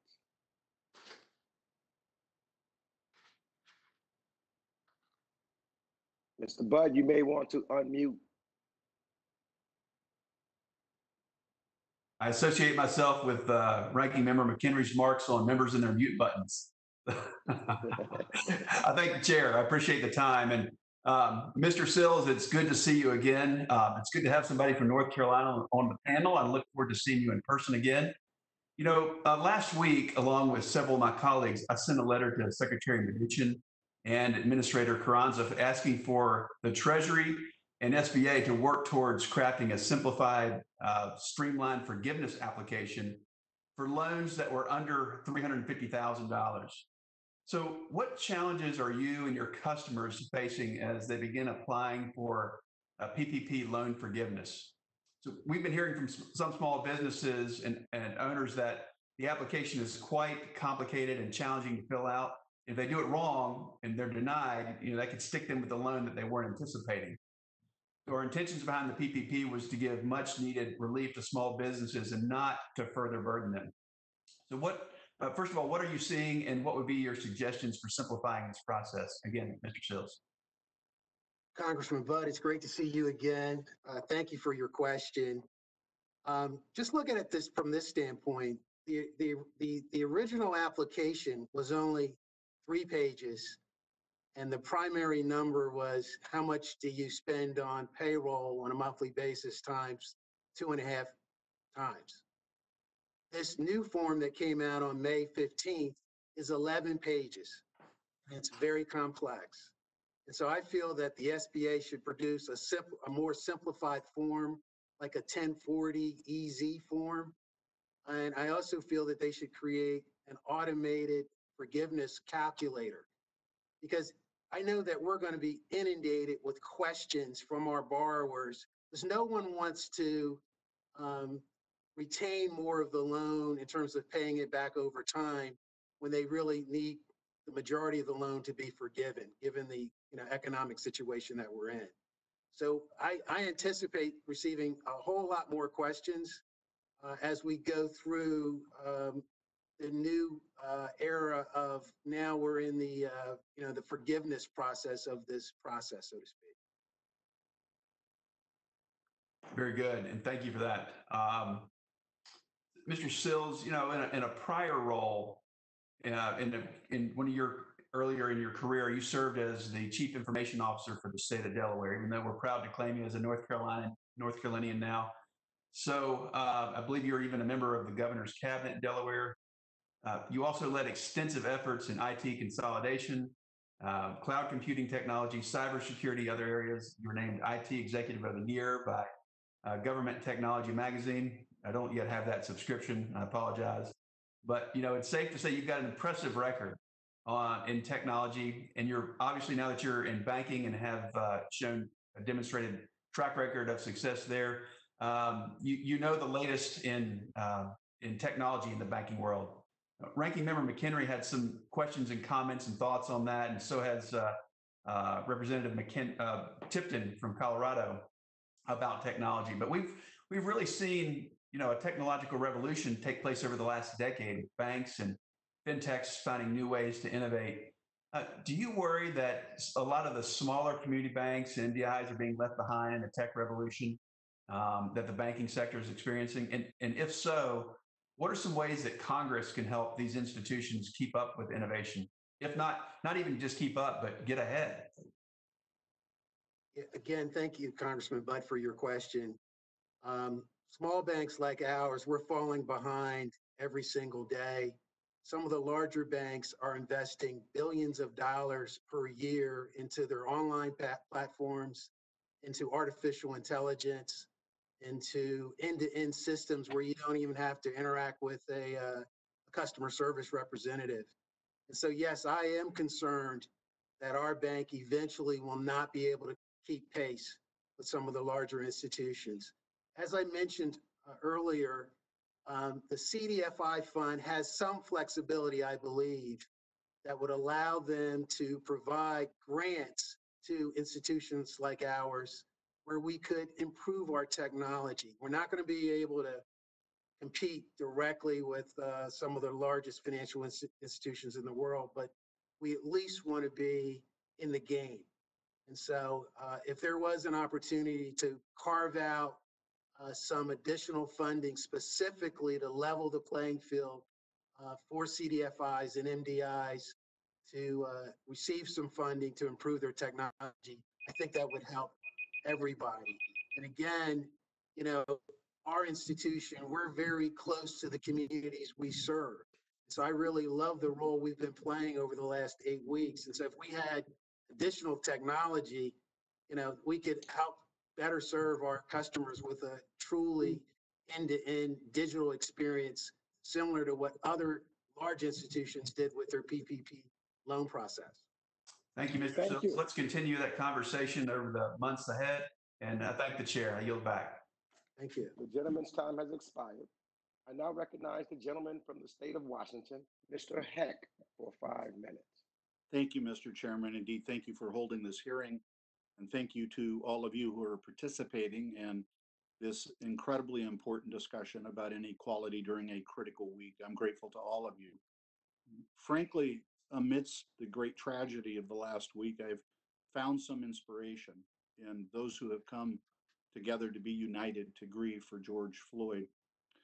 On Saturday, I was honored to be able to participate with 56 members of the Pierce County Black Ministerial Alliance for a public prayer vigil. And yesterday, I participated in a similar event with about 1,500 of my neighbors here in Olympia, Washington, all mourning the death of far too many Black Americans.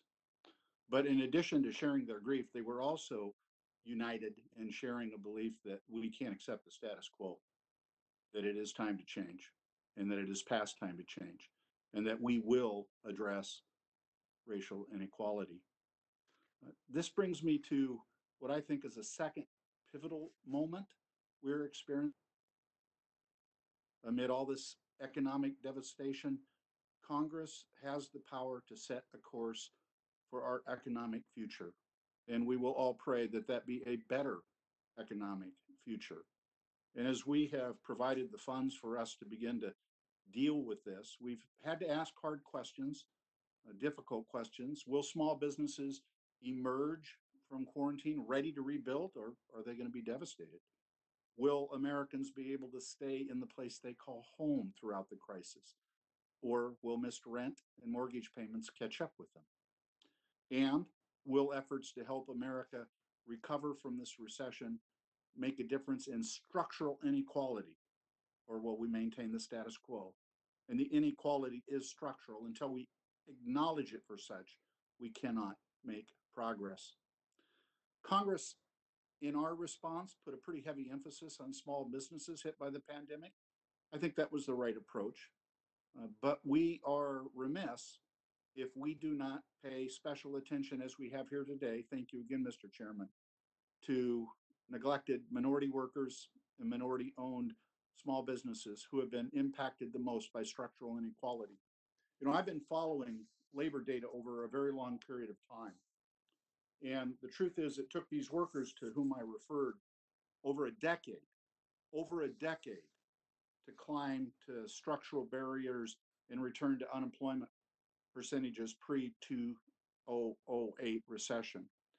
Last in, first out, and we're experiencing that now. So we have struggled mightily to provide help and improved upon our efforts as this has advanced. I thank the chair, Congresswoman Waters, for her leadership in this regard. But in the midst of this discussion today, here's what I'm struck by. There are 100 ideas on how we can do this better. There are maybe 1,000 ideas on how we can do this better, and many of them are going to be incorporated. But we are at risk of getting lost in the avalanche of ideas. So I'm going to ask each of the three witnesses to make a very difficult kind of a response to this question. If you had to distill the two most important things that we can and should do that would have the most impact on addressing inequality, help us focus, please, amongst the hundreds of ideas. What are the two most important, highest impact things that we could do? And I'd like to start with Ms. Mensah, if I may, please. Thank you, Congressman Heck. And I don't have a hard time with this question. I welcome it. The most important thing to do is to ensure that this country has a robust set of CDFIs and MDIs positioned in the next decade to make a serious contribution to the recovery that the country needs. And there is one thing we need, and that is a more serious appropriation at the Treasury's CDFI fund. The HEROES Act emergency appropriation of $1 billion to an industry that has $222 billion under management is not outsized. In fact, it should be the annual appropriation for this field. That is my one recommendation, because it's the thing that will keep us strong for the recovery. We do not have an ability, we will leverage those funds. There will be many more partnerships, but that is the one idea that I urge the Congress to stay focused on. Thank you. Mr. Scott? I think a couple of things have to be done, and I support what Lisa just said, but I think also we have to work on putting together an overall strategy that's going to address these issues. And it can be a public-private partnership that works on it. But we've addressed this verbally for years, and we have not really sat down and done the work that has to be done to put it together. I think certainly from the position of the government, we can put money into equity for smaller businesses to get them to grow. But we have to deal with all of the issues that I mentioned, and they all have to come together to set this problem up, because only setting up small businesses will not do it. We have other issues in our communities. They have to be fixed, and we have to have a strategy in the overall to get it done. Thank you. I yield back, Mr. Chairman. Thank you. The gentleman's time has expired. I now recognize the gentleman from Tennessee, Mr. Kustoff, for 5 minutes. Thank you, Mr. Chairman, and thanks the ranking member for convening today's hearing. I also thank the witnesses for appearing as we experiment and try to reinvent our process of conducting committee hearings. Mr. Scott, if I could with you, and I appreciate your opening comments, your opening remarks. I'd like to follow through on the line of questioning about technology. Before COVID-19, you may agree or disagree, it seemed like probably saw very few customers under the age of 30 actually come into your branch. The younger generation is more reliant on technology. And now with COVID-19, obviously there are a lot of new normals, including in the area of banking and people's banking habits. And of course, their inability to travel outside their home and go to their banks. Can you talk from your standpoint of an MDI, leading MDIs, the challenges that MDIs face as it relates to technology? And again, if you could kind of expound, I think a lot of these questions had gone previously to Mr. Sills, some of the solutions that you see that Congress could provide as it relates to availability and accessibility, which are probably two different things. Congressman, I think you're addressing that question to Michael Pugh, not to me. I'm not a banker, so. Okay, I'm sorry, Mr. Pugh, yes. Okay. Yes, happy to. So I think that there are at least a couple of very critical issues. The challenges that banks, MDIs and CDFIs often faced with is the ability to take to scale the technology demands that are needed because of the capital investment that's required.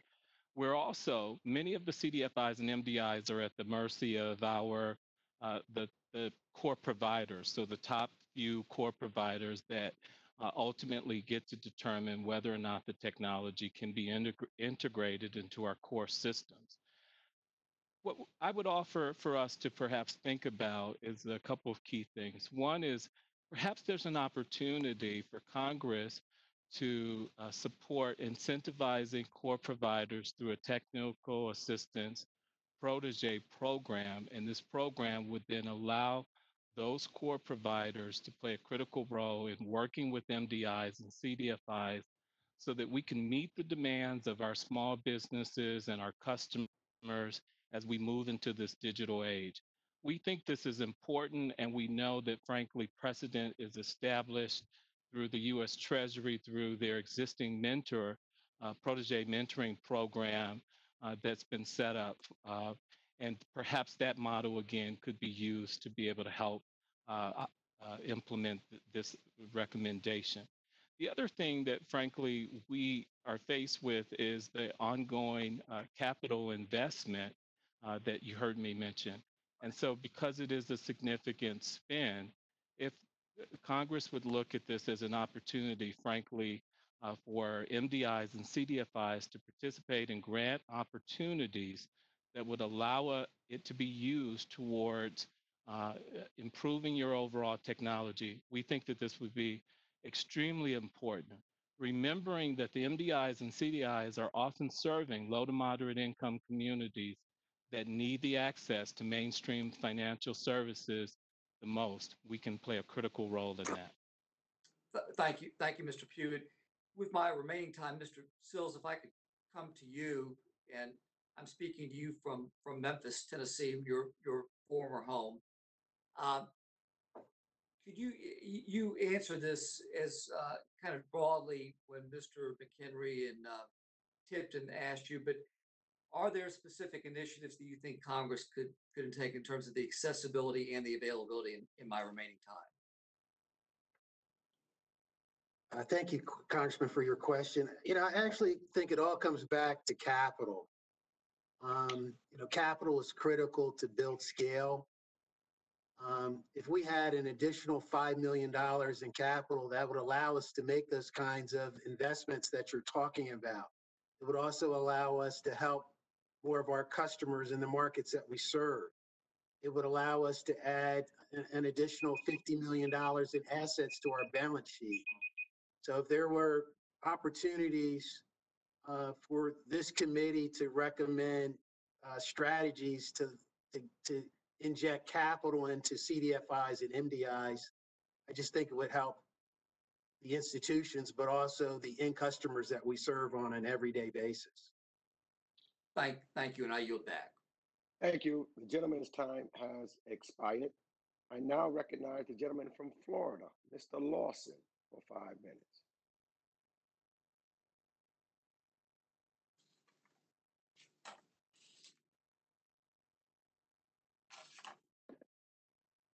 Mr. Lawson, you may want to unmute.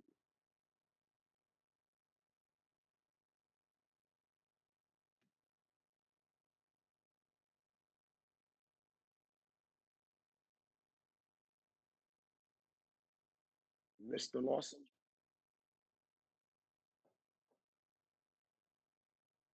I don't see the gentleman from Florida. I'll put him back to the queue if he should come back. I now will recognize the gentle lady from Michigan, Ms. Talib, for 5 minutes. Thank you so much, Chairman, and thank you so much to, I like to call you all the community banks because, when you start saying CDFIs to all my residents, they're not, it doesn't actually click, but when I tell them it's people like us that are running a lot of these community-based financial institutions, it's very important. As you all know, we're going through a very difficult time. And some of us are obviously attending events and we're mourning and we're trying to heal. But I think we want to get to structural issues, especially those that have been set up against a lot of our Black neighbors across the country. And one area to all of you I want to talk about is, according to the Urban Institute, since 2001, the Black home ownership rate has been the most dramatic drop of any racial or ethnic group in the country, declining 5%. In Wayne County, Michigan alone, in my district, the percentage of Black people who own their own homes dropped in Michigan more than any other state, down to 40% from just over a half in 2000, according to the report. The cohort of African Americans throughout the country that have lost most ground relative to other racial and ethnic groups and middle-aged homeowners aged between 45 to 64, the homeowners having lost their homes during 2008 crisis find themselves unable to move back into homeownership as they approach retirement age. And you all know, and we all know this, some of the backbone in really building stability for families and economic stability for families is homeownership. And so, Mr. Scott, your organization has been very vocal about the broad challenges facing our Black communities across the country, which puts them at a higher risk, as you know, into poverty traps. And so my question to you is, can you please elaborate on this and how the pandemic has laid bare the practical economic challenges for our communities, again, African-American communities throughout the country? Thank you. I think it's obvious from what we've seen with respect to the health data, the unemployment data, and everything else that we've seen, that the pandemic has impacted the African-American community more so than ever before. But prior to it even, the housing situation you talked about was a reality. Black folks did not own homes, were moving out of Black neighborhoods because the neighborhoods were going down. And it's something that we have to fix. I think municipalities have to, again, and I keep going back to engaging with corporate America, but I think that's responsible for them to do it. When we look at municipal housing authorities, they are not nearly as efficient as some of the private sector organizations that can do it. I've met with them. They said they can do things much cheaper. We can provide homes at a much more effective cost level. And then if we do all the rest of the things that get people into those homes, I think they'll start moving back into their communities. But right now, it's an overall situation that's tough to deal with. Yeah, but Mr. Scott, one of the things I hear from a lot of my community-based organization doing housing counseling and everything is that corporate America doesn't see them the same way. They see the Black and community, as well as other communities of color, very differently. They're approaching it very much transactionally. Okay, I did a little bit, I'm done. And so, my next question was about the fact that the private sector and what I call the captains of the industry have really critical role to play to address this. And then what more can the private sector be doing? But I think it is some systematic issues and cultural issues where we have to force it. I mean, you all know, prior to the Fair Housing Act and the Community Reinvestment Act, all of that was because we had to force them to see them as equal human.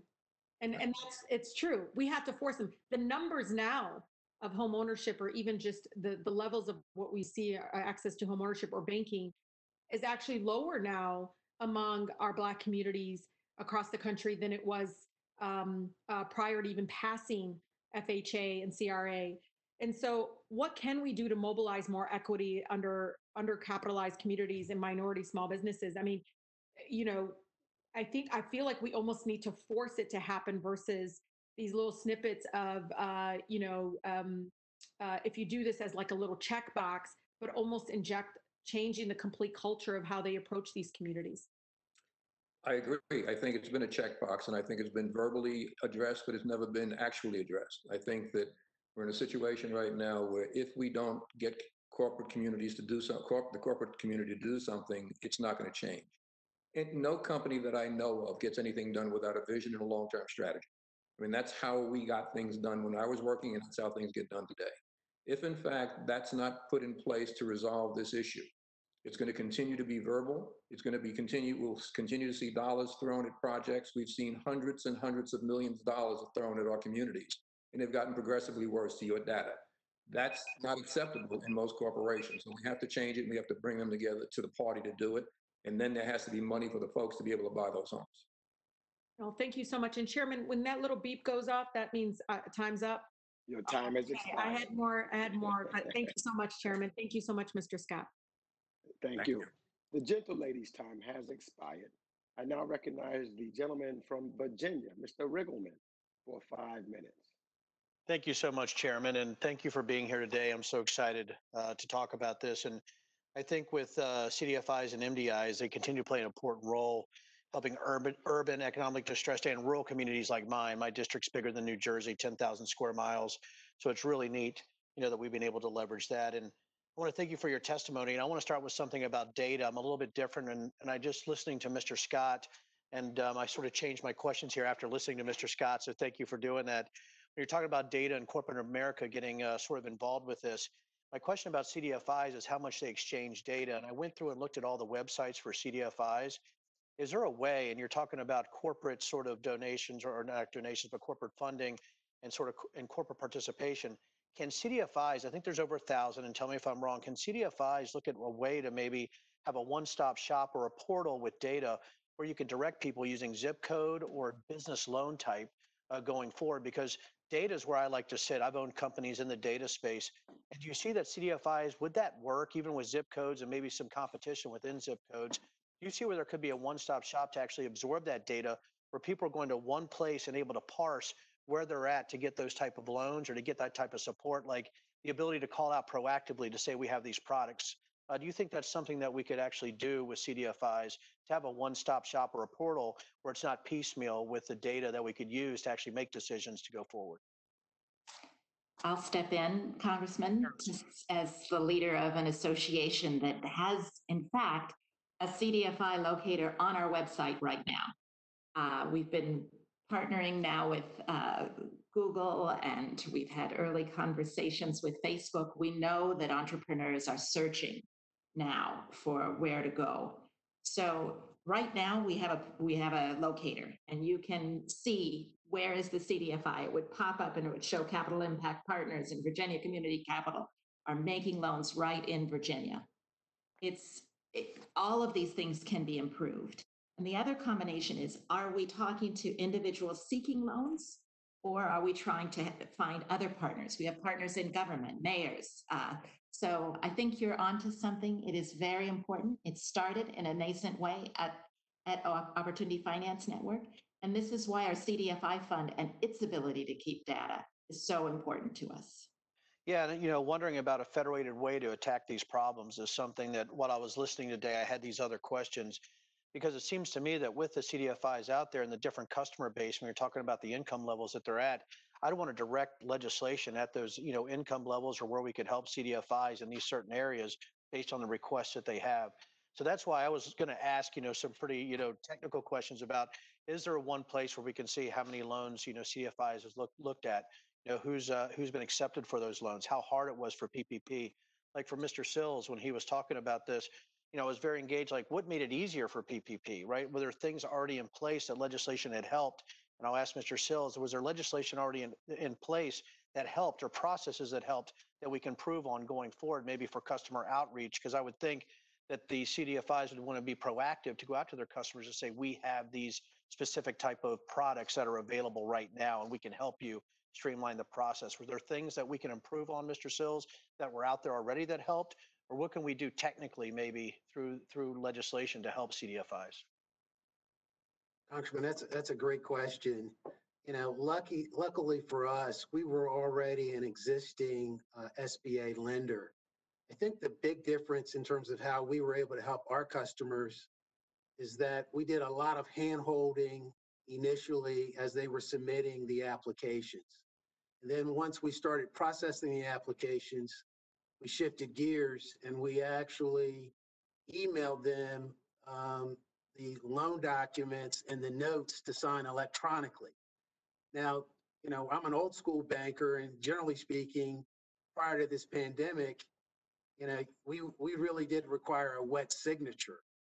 So to answer your question, we have to be connected to the community and to our borrowers. You know, we were happy to participate, but it comes down to, you know, we were already entrenched as an SBA lender.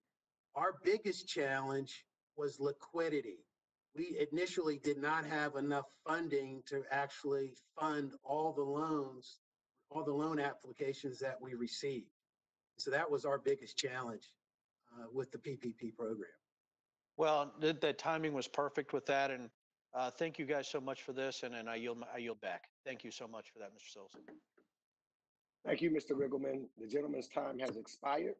I now recognize the gentlelady from California, Miss Porter. You're recognized for 5 minutes.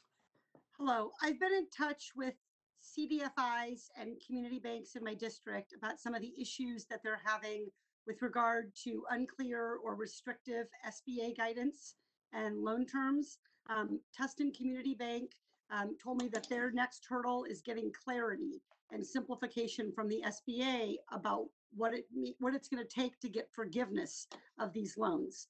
Ms. Mensah, do you have concerns about how to explain the forgiveness requirements to your customers? Do your customers have questions about what they need to do? Can you identify for me opportunities for SBA to improve its guidance?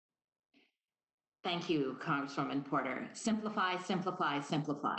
We should have extremely shorter, simplified documents, and I stand by the comments of others to simplify the forgiveness period and to make that very clear. Thank you for your added pressure.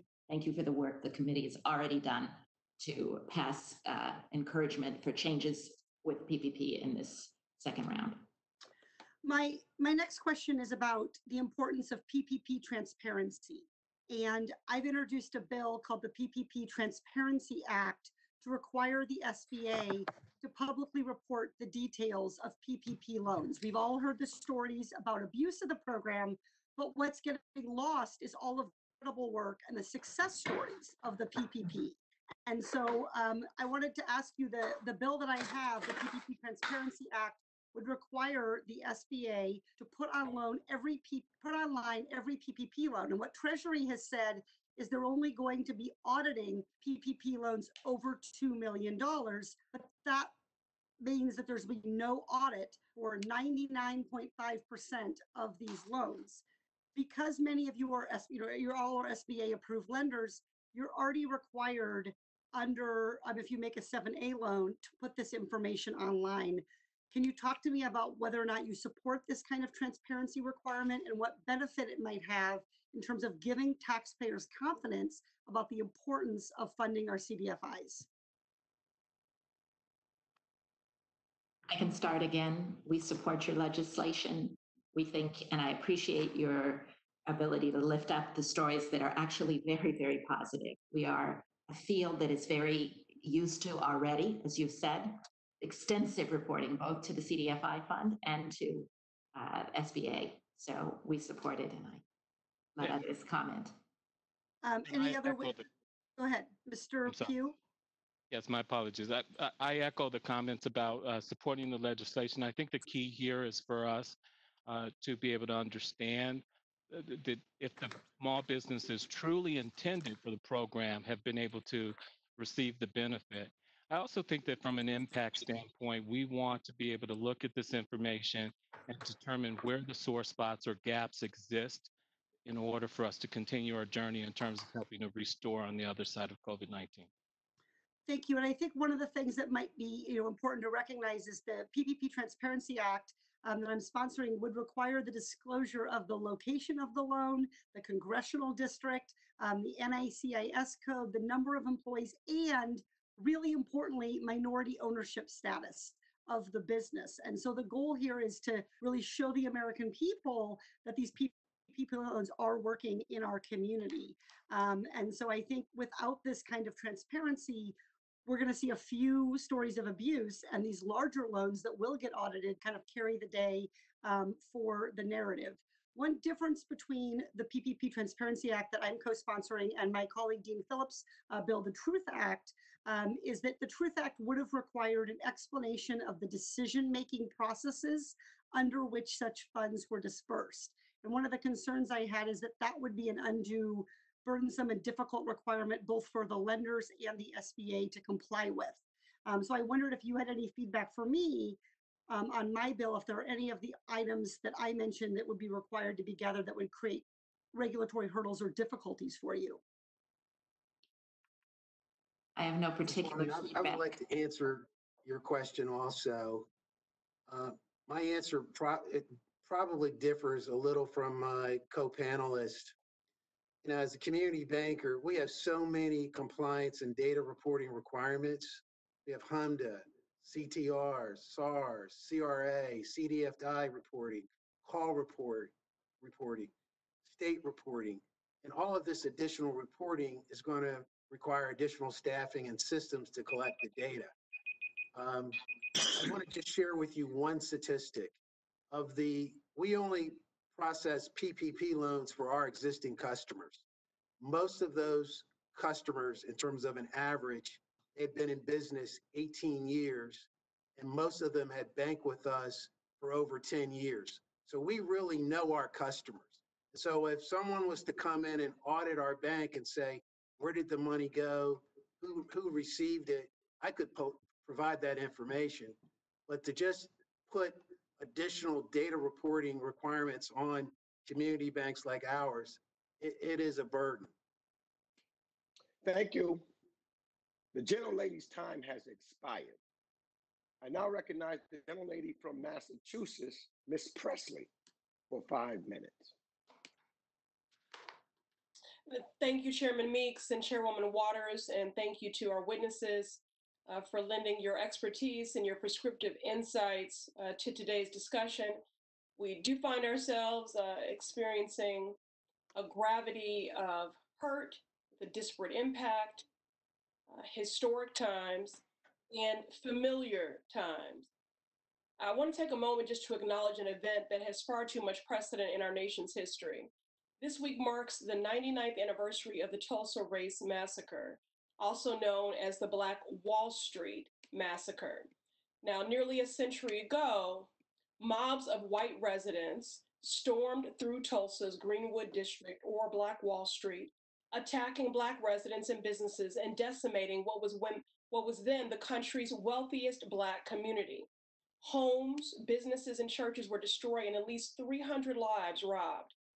And while they tried to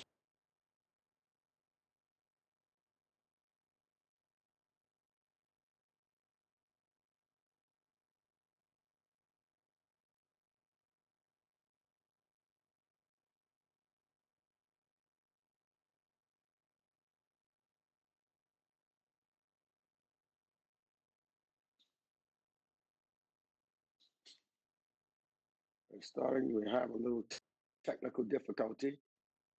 The gentlelady from Massachusetts has frozen. Okay. Are you back? You tell me, can you hear me? Yes, we hear you now. And Okay. let's go back. I want to roll the clock back. I watched when Thank the you, time Mr. when we Chair. couldn't hear you. Thank you, Mr. To Chair. give the gentlelady, go back to 3 minutes and 50 seconds. Okay, thank you very much. Maybe I'm just providing too much truth telling today, Mr. Chair. But again, I do think this historic contextualizing is important given the timeliness of today's hearing. So nearly a century ago, mobs of white residents stormed through Tulsa's Greenwood District, or the Black Wall Street, attacking Black residents and businesses and decimating what was then the country's wealthiest Black community. Homes, businesses, and churches were destroyed, and at least 300 lives robbed. While they tried to rebuild, the denial of basic social and economic rights, including housing, healthcare, and education, effectively ensured they never would. From a lack of reparation to redlining, government policies guaranteed Greenwood's demise was permanent. Now, there might be some who think that this historical contextualizing and elevating this in this moment is not germane to the work of this committee. But our nation's financial center is named after a structure erected by slaves. Wall Street then served as a site where they were bought and sold. Slave owners turned to property insurance to protect what they saw as an investment, and banks issued loans using slaves as collateral. Today, predatory lenders set up in Black communities where predetermined health and economic outcomes ensure a steady stream of customers. There is no separating the history of racism from the history of financial services in this country. So how do we respond to this current crisis? How we respond to it means we cannot deny that history or exacerbate existing disparities. 2008's financial crisis was a Great Depression level event for Black Americans, wiping out decades of wealth building, primarily in home ownership. However, 2013 study found that Black banks were 10 times less likely to receive bailout funding during the crisis. Nearly half have gone under since 2007. Mr. Pugh, how does the disappearance of Black banks further exacerbate the racial wealth gap? So, as you have rightly pointed out, the disappearance creates a real cognitive disconnect in our communities in terms of the ability for small business entrepreneurs, women, minority businesses to have a bank, to have access to mainstream solutions. So examples would be, if I think about my area, Brooklyn has had some of the largest women entrepreneurs in terms of growth in that particular borough.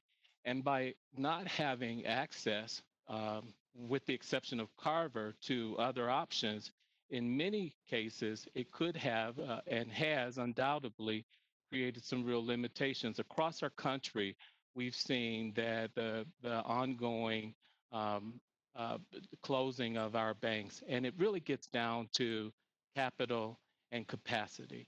And so what I think we frankly must look at for MDIs is the ability to ensure that they have access to capital through various programs. Congress can play a very critical role in that.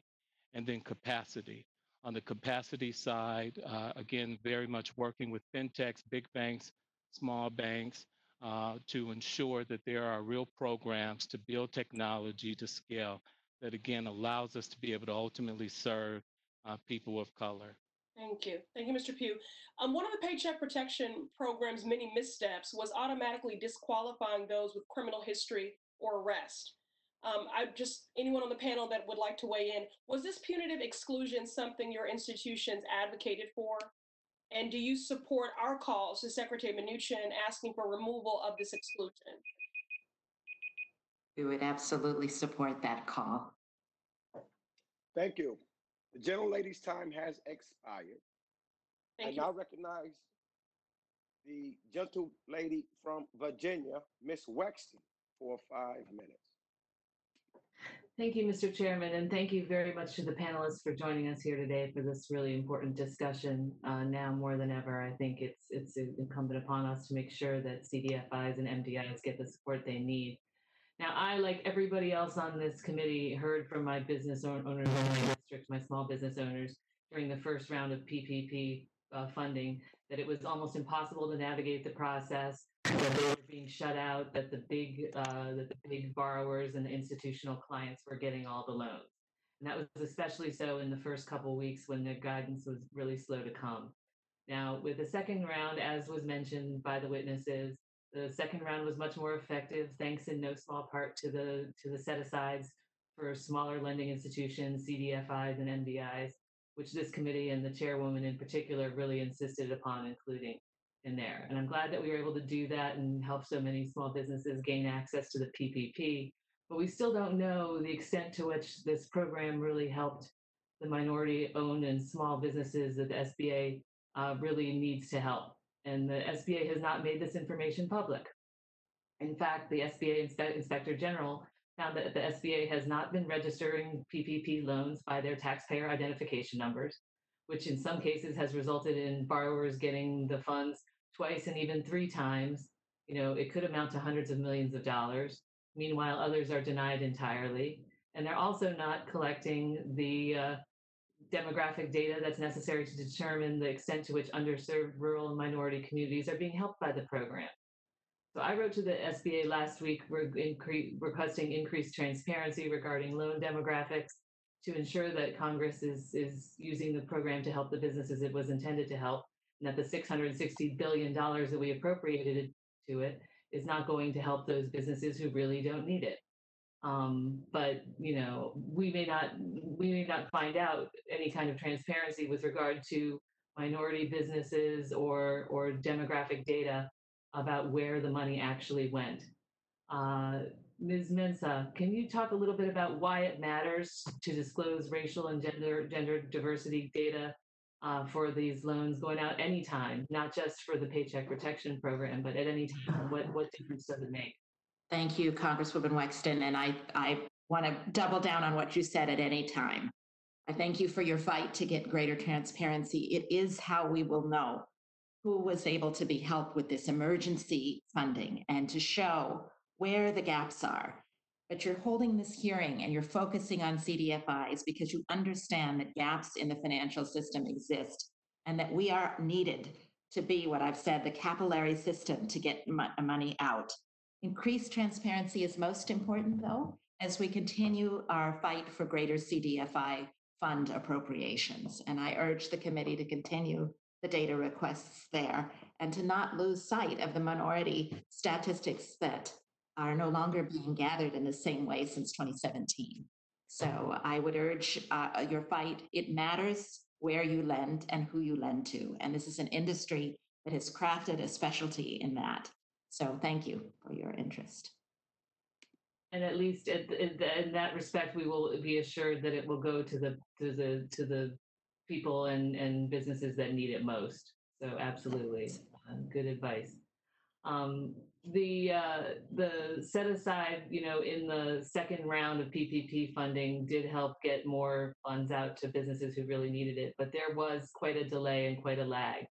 Mr. Pugh, do you have any insights into how that may have affected some businesses in your district? I know that I had businesses in mind that were hanging on by a thread and weren't able to wait for the second round of funding to be able to keep their doors open or keep before they had to lay off their employees. Do you have any such stories from your lending? Sure. Thank you for asking. So we know that many small businesses really didn't get a chance to participate in the first tranche of the PPP program. We've heard that in some communities, very similar to, like Harlem, as many as 40% of the small businesses on the other side of the pandemic may not be in a position to reopen. Those numbers are staggering, and they are indicative of really 2 issues. One is the bottleneck in terms of the process that was created through the program, while we recognize that there was a lot of effort and work to operationalize this program. But second, many of these small businesses will need continued assistance and support to think about how to service their customers on the other side of this pandemic. Thank you. Thank you very much. I yield back, Mr. Chairman. Thank you. The gentlelady's time has expired. I now recognize the gentleman from Texas, the chair of the Oversight Subcommittee of the Financial Services Committee, Mr. Green, for 5 minutes. Thank you, Mr. Chairman. I'm excited about the hearing and want to compliment you on the outstanding job you're doing. Thank the ranking member as well, and the chairwoman of the full committee for the outstanding job she's doing. I have a couple of pieces of legislation that I'd like to call to the attention of the witnesses who've done an outstanding job. Neglected to say a word about the staff. Thank you for putting this together. It really is something that I believe will be of great benefit to us as we move forward. The legislation, the first bill is H.R. 6868, and it creates the Community Capital Investment Program, CCIP, which will provide direct capital investments and interest-free loans to MDIs and CDFIs, as well as smaller banks and credit unions that serve low-income borrowers. And there's a $3 billion earmark in direct capital investments and loans for MDIs. I'd like to know from you, Mr. Pugh, does Carver Bank support this piece of legislation, H.R. 6868's creation of the Community Capital Investment Program? I think the program, as you've described it, will have a significant impact for institutions like Carver because we are an MDI and a CDFI. And ultimately, again, as you've heard us talk so much about, capital is an important part of what we need in order to continue doing the work that we are focused on in the communities that we serve. Thank you very much. I have another bill, H.R. 6476, which will provide liquidity advances to eligible CDFIs and MDIs, as well as rural banks, and the purpose of providing more PPP loans for underserved small businesses, and it would do so quickly. Ms. Mensah, do you agree that H.R. 6476 would enhance the current PPP initiative and get funds more quickly to those small businesses and the employees hardest hit by the pandemic? Congressman Green, we thank you for your ability to focus on the liquidity challenges of our sector. That's exactly where the stress has been. So we support the notion of liquidity. Things tend to take a long time, so we're even more supportive of the idea that you already passed in the HEROES Act of more funds for the CDFI appropriation. But thank you for your putting a finger on the liquidity challenge. Thank you. With my time left, I'd like to just mention something that I am introducing. It is a piece of legislation that will cause to come into being a Department of Reconciliation, charged with the responsibility of ending invidious discrimination. This will be a cabinet level department, and there will be a Secretary of Reconciliation. It will be properly funded because it'll get at least 10% of the funding from the Defense Department. And this is something that I think will have a long-term impact. It gives us the opportunity to develop a strategy to deal with invidious discrimination and racism over the years. I think that a cabinet level position such as this would cause the country to be able to continually focus on invidious discrimination, as opposed to it becoming an issue for us when something is triggered, usually something associated with policing. Banking will then become something that we can focus on. Lending, because we know of the empirical evidence indicating that there is discrimination in lending and banking. So my question to the panel would be simply this. Given that we have a Department of Labor that deals with labor issues, and we have various other departments, would it be good to have a cabinet level department of reconciliation to deal with the long-term relief needed as it relates to invidious discrimination and racism? And I'll start with Mr. Pugh. So I think the issue of racism and discrimination is a broad and complicated one that is systemically tied to education, affordable housing, healthy foods, the ability to make sure that you have proper health care. If this cabinet position is one that can help to play a critical role in galvanizing key leaders, bringing them to the table, private and public sector, to continue to solve for these issues and be candid about addressing them, then yes, it'll be valuable. Thank you, Mr. Chairman. Again, I thank the staff. I yield back. Thank you. Thank you, Mr. Pugh. That is our final member. I now would yield 2 minutes to the ranking member, Mr. Lukemeyer, for purposes of a closing statement. Thank you, Mr. Chairman. And, again, Mr. Posey was unable to get on today, just as a comment here, as a result of his computer problems, and because our rules indicate that you have to be at least visible at one point on video to be able to participate. He was not able to participate by his phone, but he did say that most of the questions he had were asked by all the members. So just to give you a heads up on Mr. Posey's participation. I'd like to thank each one of the panelists for being here today. Certainly appreciate your comments, your suggestions. We'll certainly take those under advisement. I think it's been a very productive session. I know that the biggest thing we have to do is get our economy going, and you all talked about getting small businesses up and running, and I think they're the backbone of our economy. We have to get them going. If we get them going, we'll, as an economy, we'll get going. I know you've talked a little bit about the importance of CDFIs to do that, as well as MDIs. They're an integral part of getting this whole picture worked out and getting as a whole, as a country, getting going again. I know that there's a number of comments with regards to the PPP and the forgiveness portion of it. Having worked on it a lot, it's interesting.